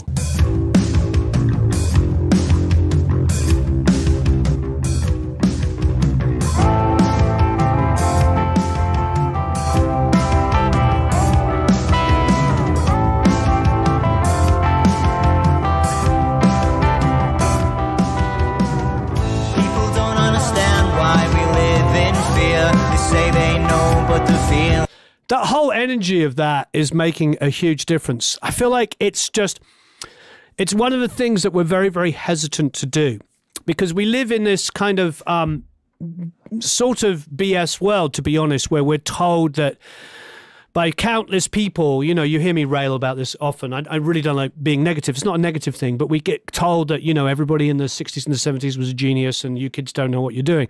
We all hear that. And the thing is like, I'm friends with the guys that made those records. I've made records with them. And I can tell you, they compress the schnizzle out of everything. Really, really aggressively. So much so that when you bring up multitracks, it's like blobs of sound.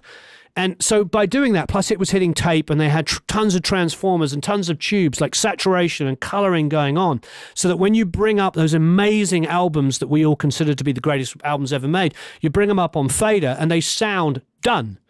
There is almost zero mixing. It wasn't the culture we have now where it's all like a bunch of DIs and virtual instruments and a mixer like creates the thing. They were committing to sound. Now, that might not be possible for many of us. You know, I'm lucky. I've got lots and lots of tubes, and I've got U47 and RCA mics and C12s and Pultecs and blah, blah, blah, blah, blah, all this stuff, and a tape machine. So I've got all of these advantages. But a lot of the time when we're mixing in the box, you know, we're given stuff that hasn't gone through all of this big, beautiful, fat stuff. When we demo microphones, for instance, we use our, I don't know if it's in camera, our Audient ID44.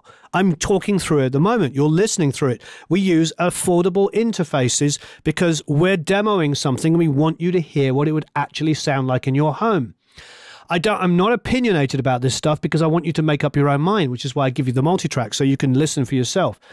So we have to remember that in ye olden days of these great recordings, there was a lot of coloration going on. So when you're coming to mix these days, you need to sort of create that for yourself. So doing like parallel drum mixing, parallel mixes, you know, Andrew Sheps calls it the rear bus. But when I worked with Dave Jordan in 98, he was doing that on the SSL console. So there's two master mix bus sessions, and he was annihilating one of the master mix buses and then blending it up underneath the other one. So that really is a big, big deal. So like blending the energy of the mix back into the mix can be a really, really great thing.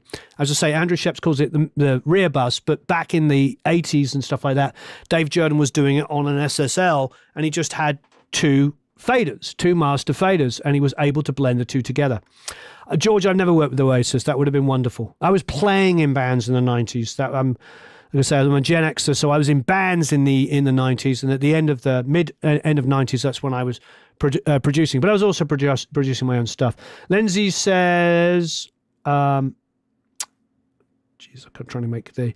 Lindsay says, sounded great with the Crush. Yep. So try some stuff with the Crush and blend it back in. Lindsay, I mean, if you're down and the band would be down, it would be great to share those multi-tracks. I know I'm being cheeky, but that would be amazing. Absolutely amazing. Lindsay, thank you ever so much as a new producer, engineer, and mixer, and a great drummer, obviously, sharing your work with us. It really means a lot. It helps so much. We get to have these wonderful conversations because of it. Yeah, that radio guy says, I hate that too much compression is a bad thing. Everything has to be pure and uncompressed. Not really, not all the time. Musically, it should be before high fidelity. So it just isn't true, though. That's the point. It's like people are talking out of their butt. They're pretending that, you know, Aerosmith made these records in the 70s just by going into a room and like, oh my God, we're going to record a hit. Oh my God, I've got 10 minutes and it's a hit. It just wasn't like that. They go into the studio for months. Bands were getting... Steely Dan made some of the greatest sounding records ever over several months. Months and months and months of recording. Tons and tons of recording. Spending ages on mixes and minutiae, writing and automating. This whole idea that everybody used to be a genius back then is just, it was work. It's always work. So we try to reduce it to the basic thing of like, what's the work that you have to do to get your mixes and your recordings to sound better? And it's teachable.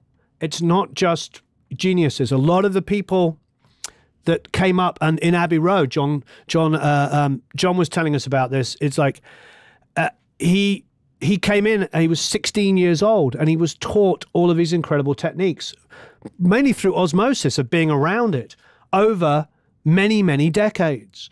And so it's not waking up a genius one day. You know, I know I have that video called No One Wakes Up a Genius, and it's just talking about that stuff.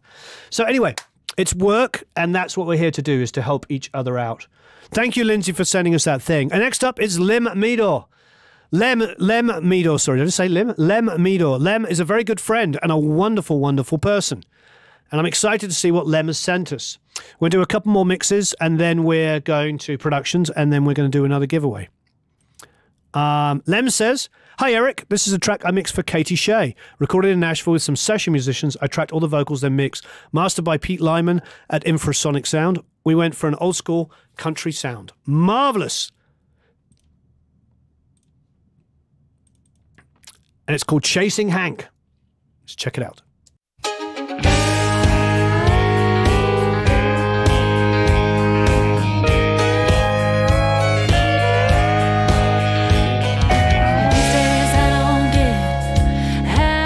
They play. When did country music lose its draw? And whatever happened to three chords and the truth? Did our buddy get tossed down before last call?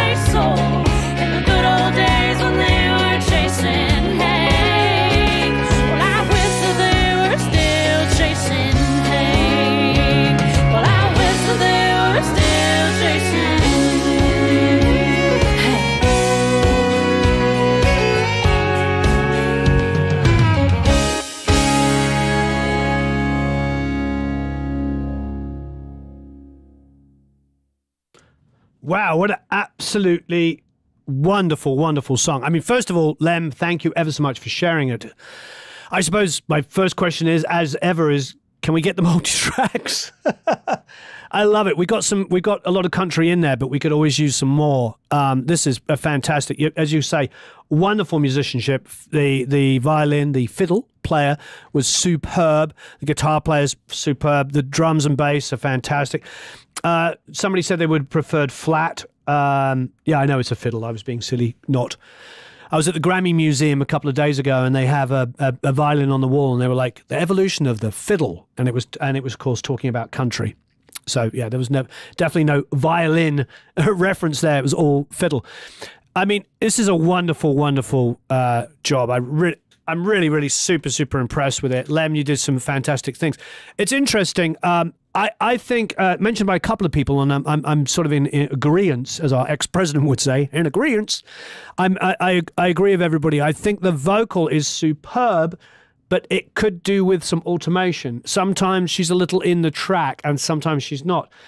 I don't think it's necessarily additional compression that's necessary. I think it's a little Al Schmittness. I think it needs Al's kind of like, picking up syllables and words and pushing up tail ends of phrases. It's not a problem at all, but it just feels like as a pop country song, which is what it is. It's not like super clean modern pop country, but it's classic pop country. I just want to hear the vocal like a little bit more present. I know it's already mixed and mastered. Totally understand. Pete Lyman is one of my favorite mastering engineers and an absolutely stand-up, incredible guy. But yeah, I think a little bit more volume automation on the vocal would have just put it over the edge for me. Otherwise, pretty fantastic. I want to listen to that intro again.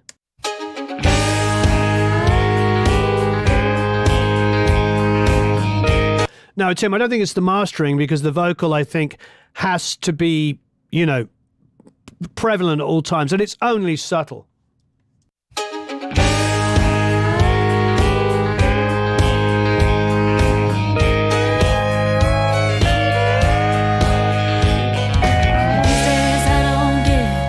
Yes, and I will get that line coming in just needs to be up over it.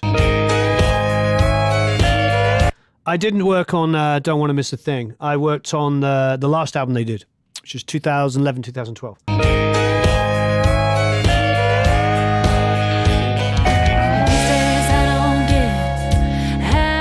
They play. When did country music lose its draw?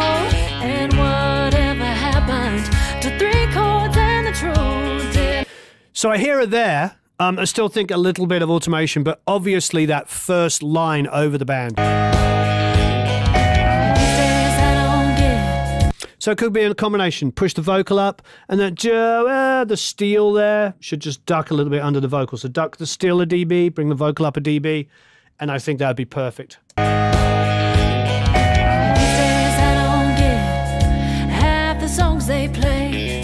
When did country music lose its draw? And whatever happened to three chords and the truth? Did our buddy get tossed down before last call? Not so long ago, the great ones I would hear. When our spirits hold his truth be told, he stopped loving her today. Always brings a tear, and one word for cash is worth its weight in gold. Too many of these new kids chase the radio, while LA takes on Nashville to the Bay. Yeah, the vocal could just come up when it starts getting a little busier. I think it's enough of a pop song that the vocal, could be up, a dB in general, but I think it's about automating the vocal here. It's such an interesting song with such phenomenal musicianship that there's a lot of ear candy in there, but I think the vocal needs to sit above that ear candy. Otherwise, absolutely wonderful. And I'm going to ask Lem, can we get the multi-tracks? Can we get the multi-tracks? Can we get the multi-tracks? Amazing work. Lem has been an Academy member now, I don't know, maybe since the beginning? Really close to the beginning, and it's just been absolutely wonderful what he's done, and he's helped so many people. Me in particular, he's a great guy with really good instincts who has incredible advice. Always listen to his advice. Fantastic. Gavin is up next. Thank you, Lem. Please, can we have the multi-tracks? Gavin says, I was literally just bouncing a mix of the track I finished recording this evening when the email came through. We sent the email last night saying, send us some mixes for Monday. And this is the response we got. It's amazing. I've never posted here before, but the timing was too apt, so here goes nothing. Here's an original track I wrote to chuck into the pile. What an amazing community that we asked the night before, and Eric gets up in the morning and they're all here. Pretty incredible. Eric's looking bewildered. I think it was. I'm impressed. Eric, you impressed? I'm always impressed. He's always impressed. I haven't forced him to do joke of the day today so far. We've just been having good momentum here. Although I still want my cup of tea. Oh, yeah. Where's my cup of tea? I want a cup of tea. All right, so here's Gavin's Once We're Fools. Once We're Fools, sorry.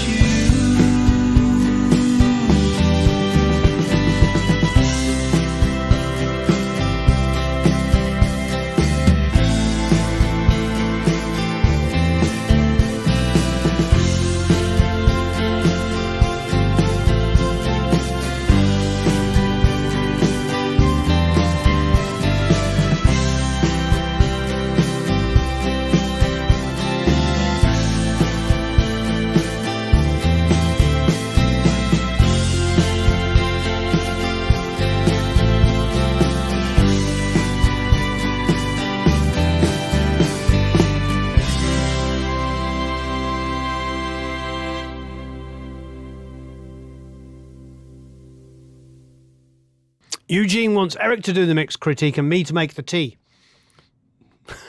You want to? I don't want to do that. No. You. No, thank you. Hey, no. Eric, so what would you do, Eric? What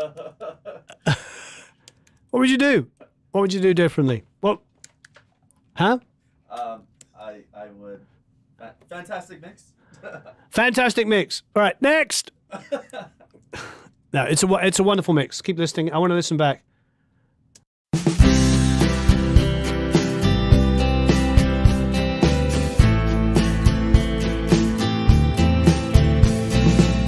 I love the chord sequence. I really like that A minor. This.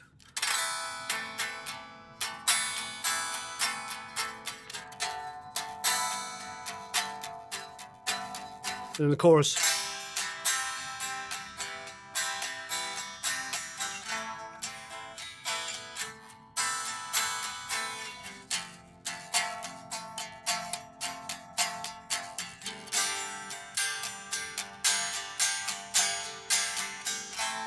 Yeah, I love the simplicity of the song and the fact that when they've got this kind of production, you can take a simple chord sequence like that A minor G in the verse and then the chorus, the C, A minor F G, and you can let like beautiful things like ninths, like the B ringing out and some of those chords just add a texture to it.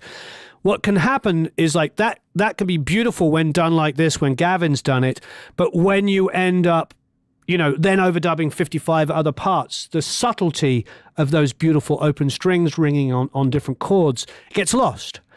It starts to become just like kind of a mess of things. So I love the production. It's a really, really simple, beautiful, well done. Let's have a listen again, just right at the beginning here.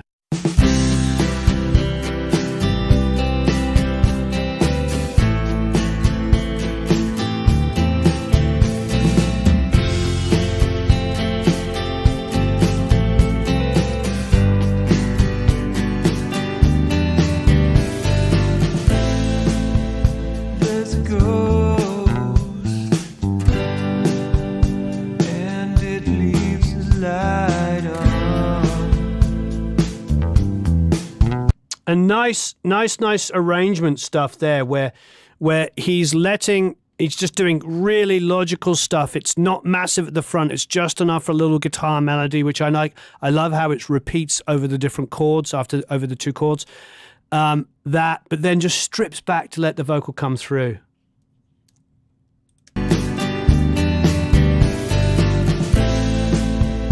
There's a ghost.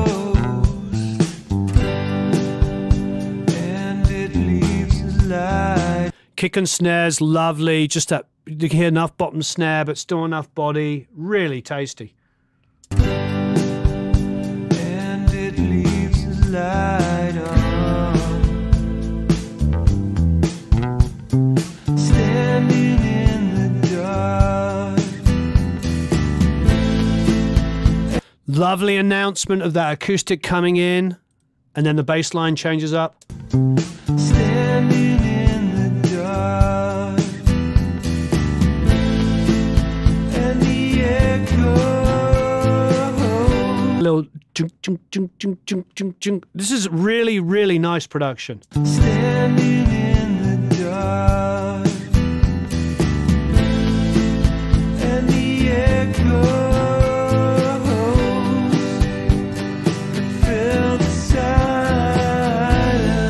Little piano melody, nice ear candy, maybe a little brighter come up.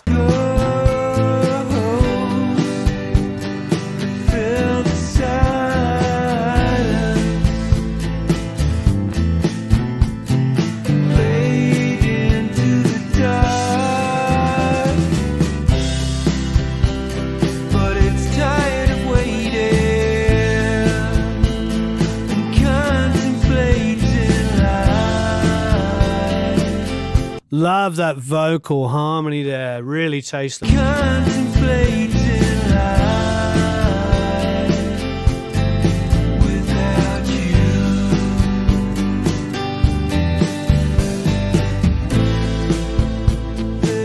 So for me, I want to lift on maybe an arpeggiated stereo guitar or something. Feel the silence.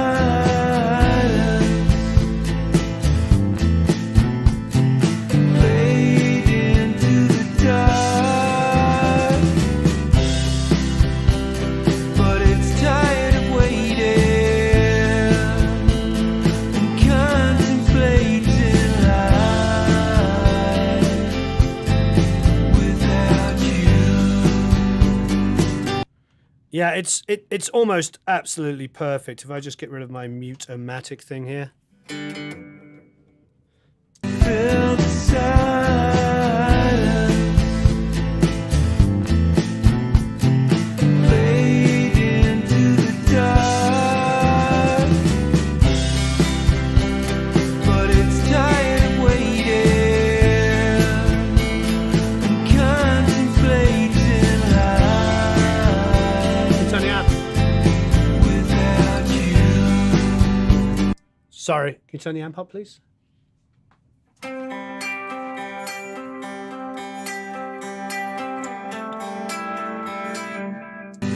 the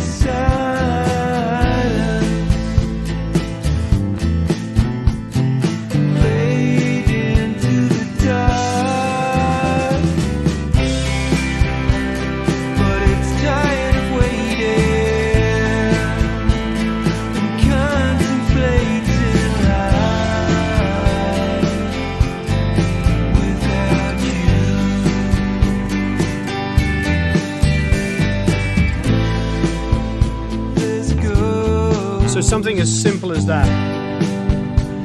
Thank you, Eric. Something as simple as that, just like a little lift, just to help. It's absolutely superb production though. Really, really good.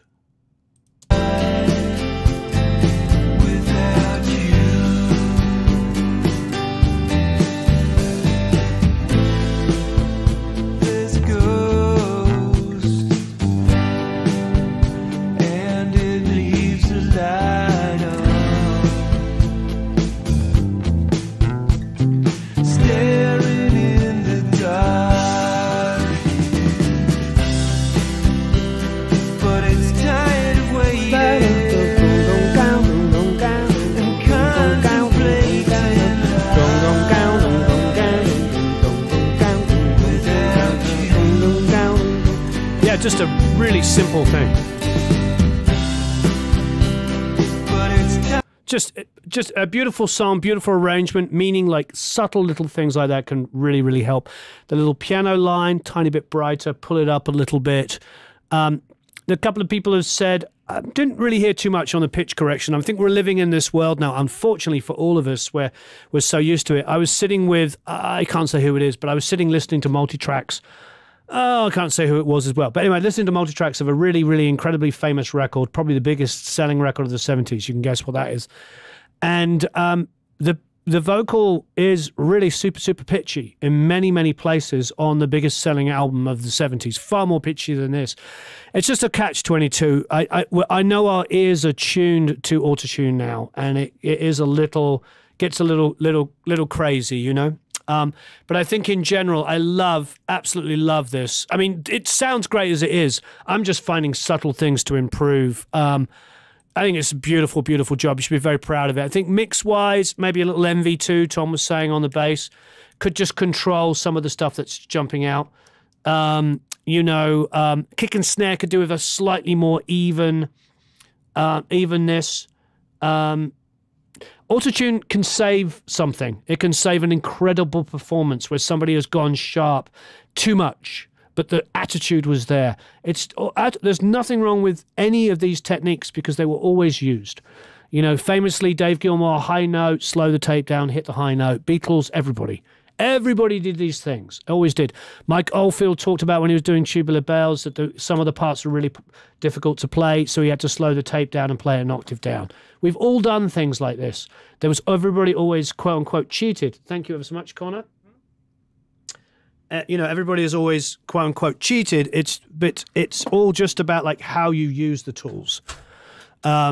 It's if you use them just by sight and just do it like that and you're not listening for when something can be corrected, that's when it's different.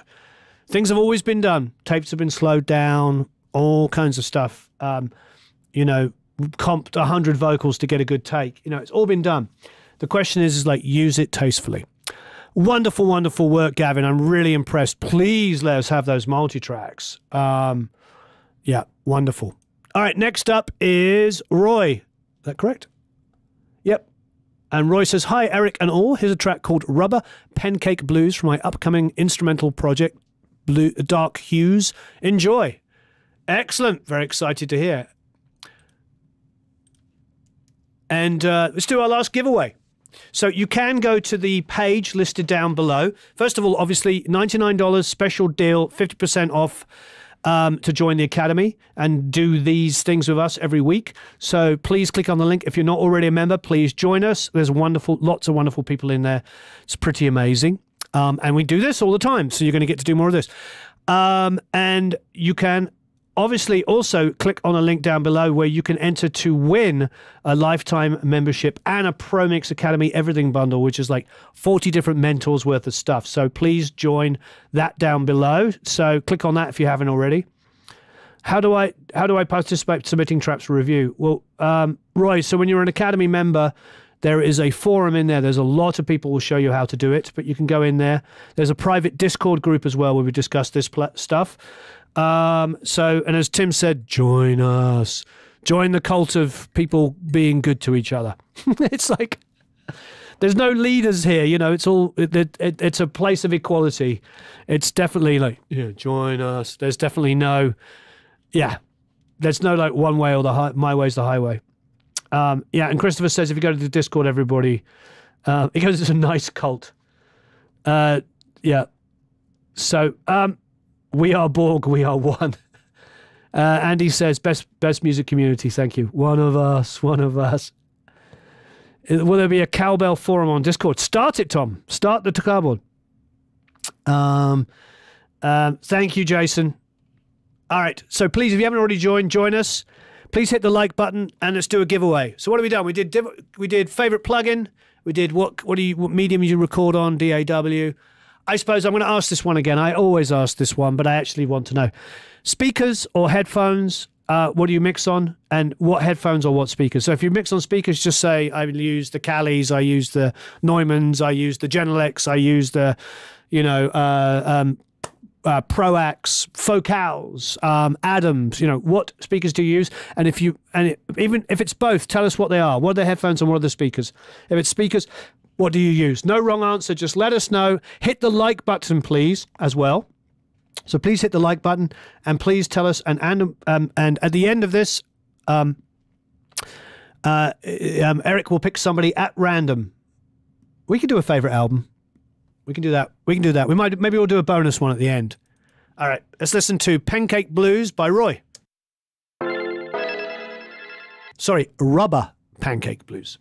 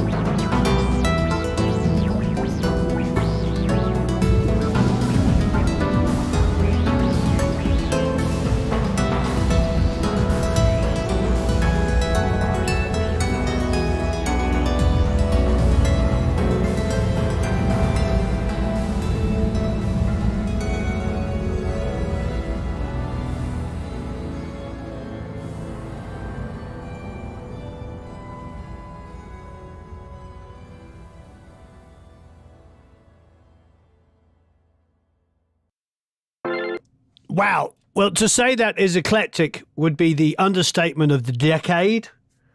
I mean, that is the most insanely eclectic piece of music I've ever heard in my entire life. Incredible. I'd love to know a little. Somebody says it needs a kazoo, and then a finger bell. Yeah, I mean, it is really, really incredible. I don't have any comment on it beyond the fact that the reason why I say that is because I feel like the mixing, it all makes sense. It's such an artistic piece.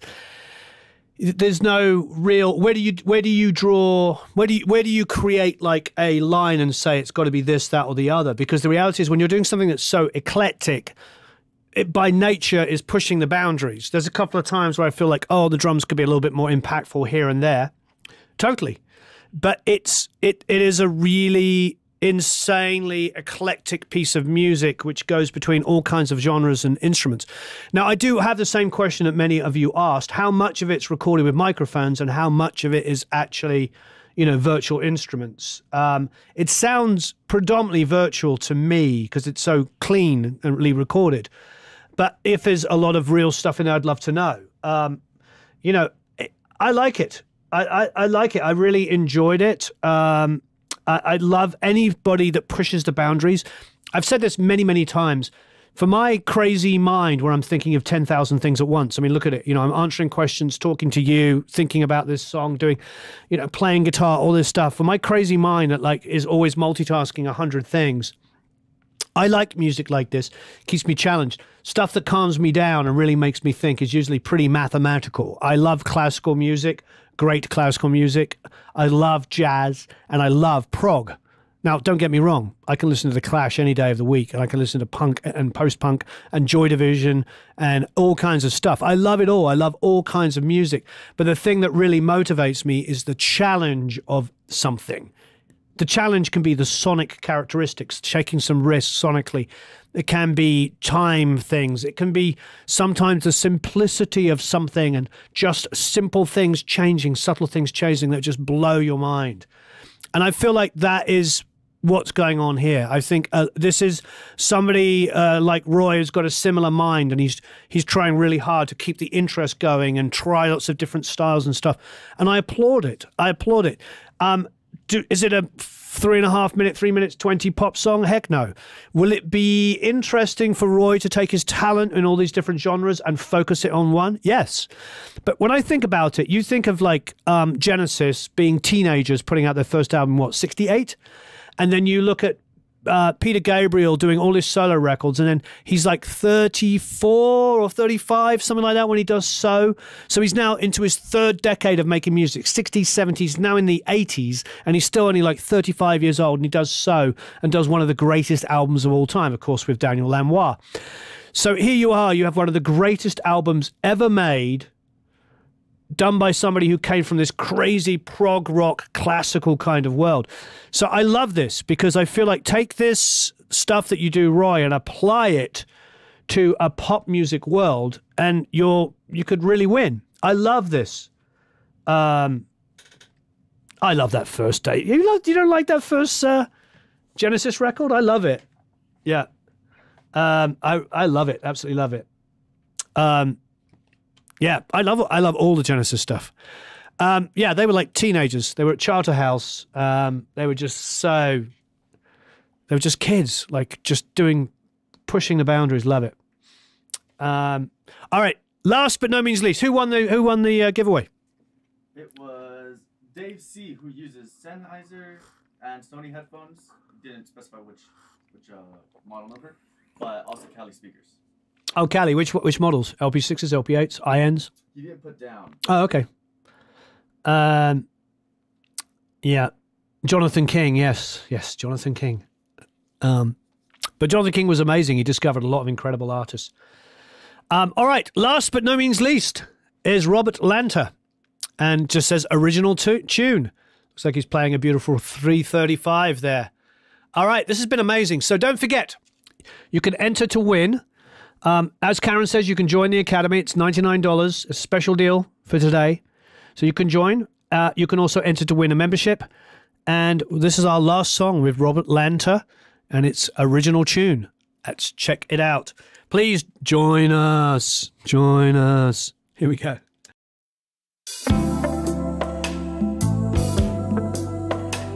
I'm already loving this. We were asked earlier from a new member, do we have any R&B inspired stuff? And here we go. This is so good. Robert, I'm only one bar in and I want the multi-tracks. How do you enter, Eugene? There is directly below the video is a enter to win one of 3 lifetime memberships and Pro Mix Academy everything bundles. So click on there. And of course you can join us at Produce Like a Pro.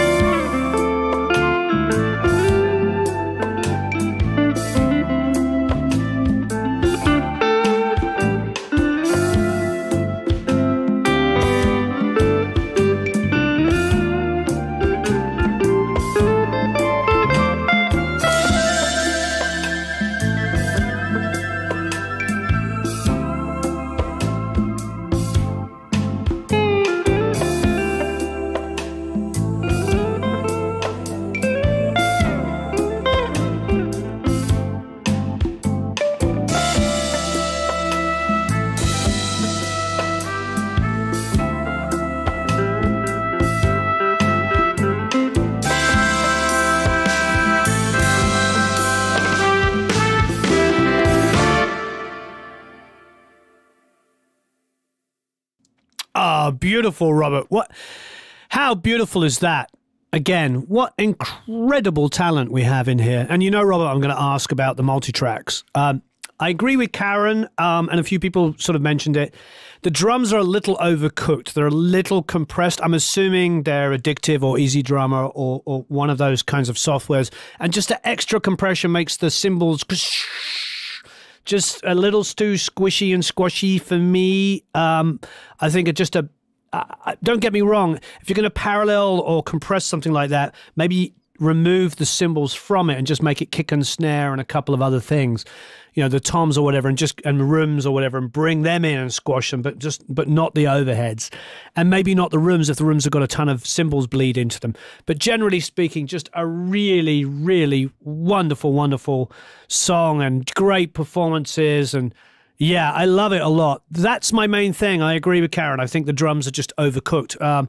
Tom's saying he would love to play drums on it. Well, Tom, why don't you ask Robert? Let's get the multi-tracks. Tom, play some drums on it.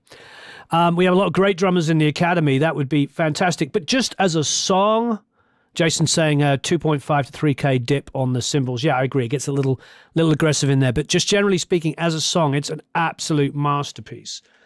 It's just really beautiful. It's got that Larry Carlton kind of, you know, Room 335 album kind of feel. It's a little bit maybe more 80s and 90s, a little less 70s. But just an absolute masterpiece, and just shows how much talent there is in the Academy.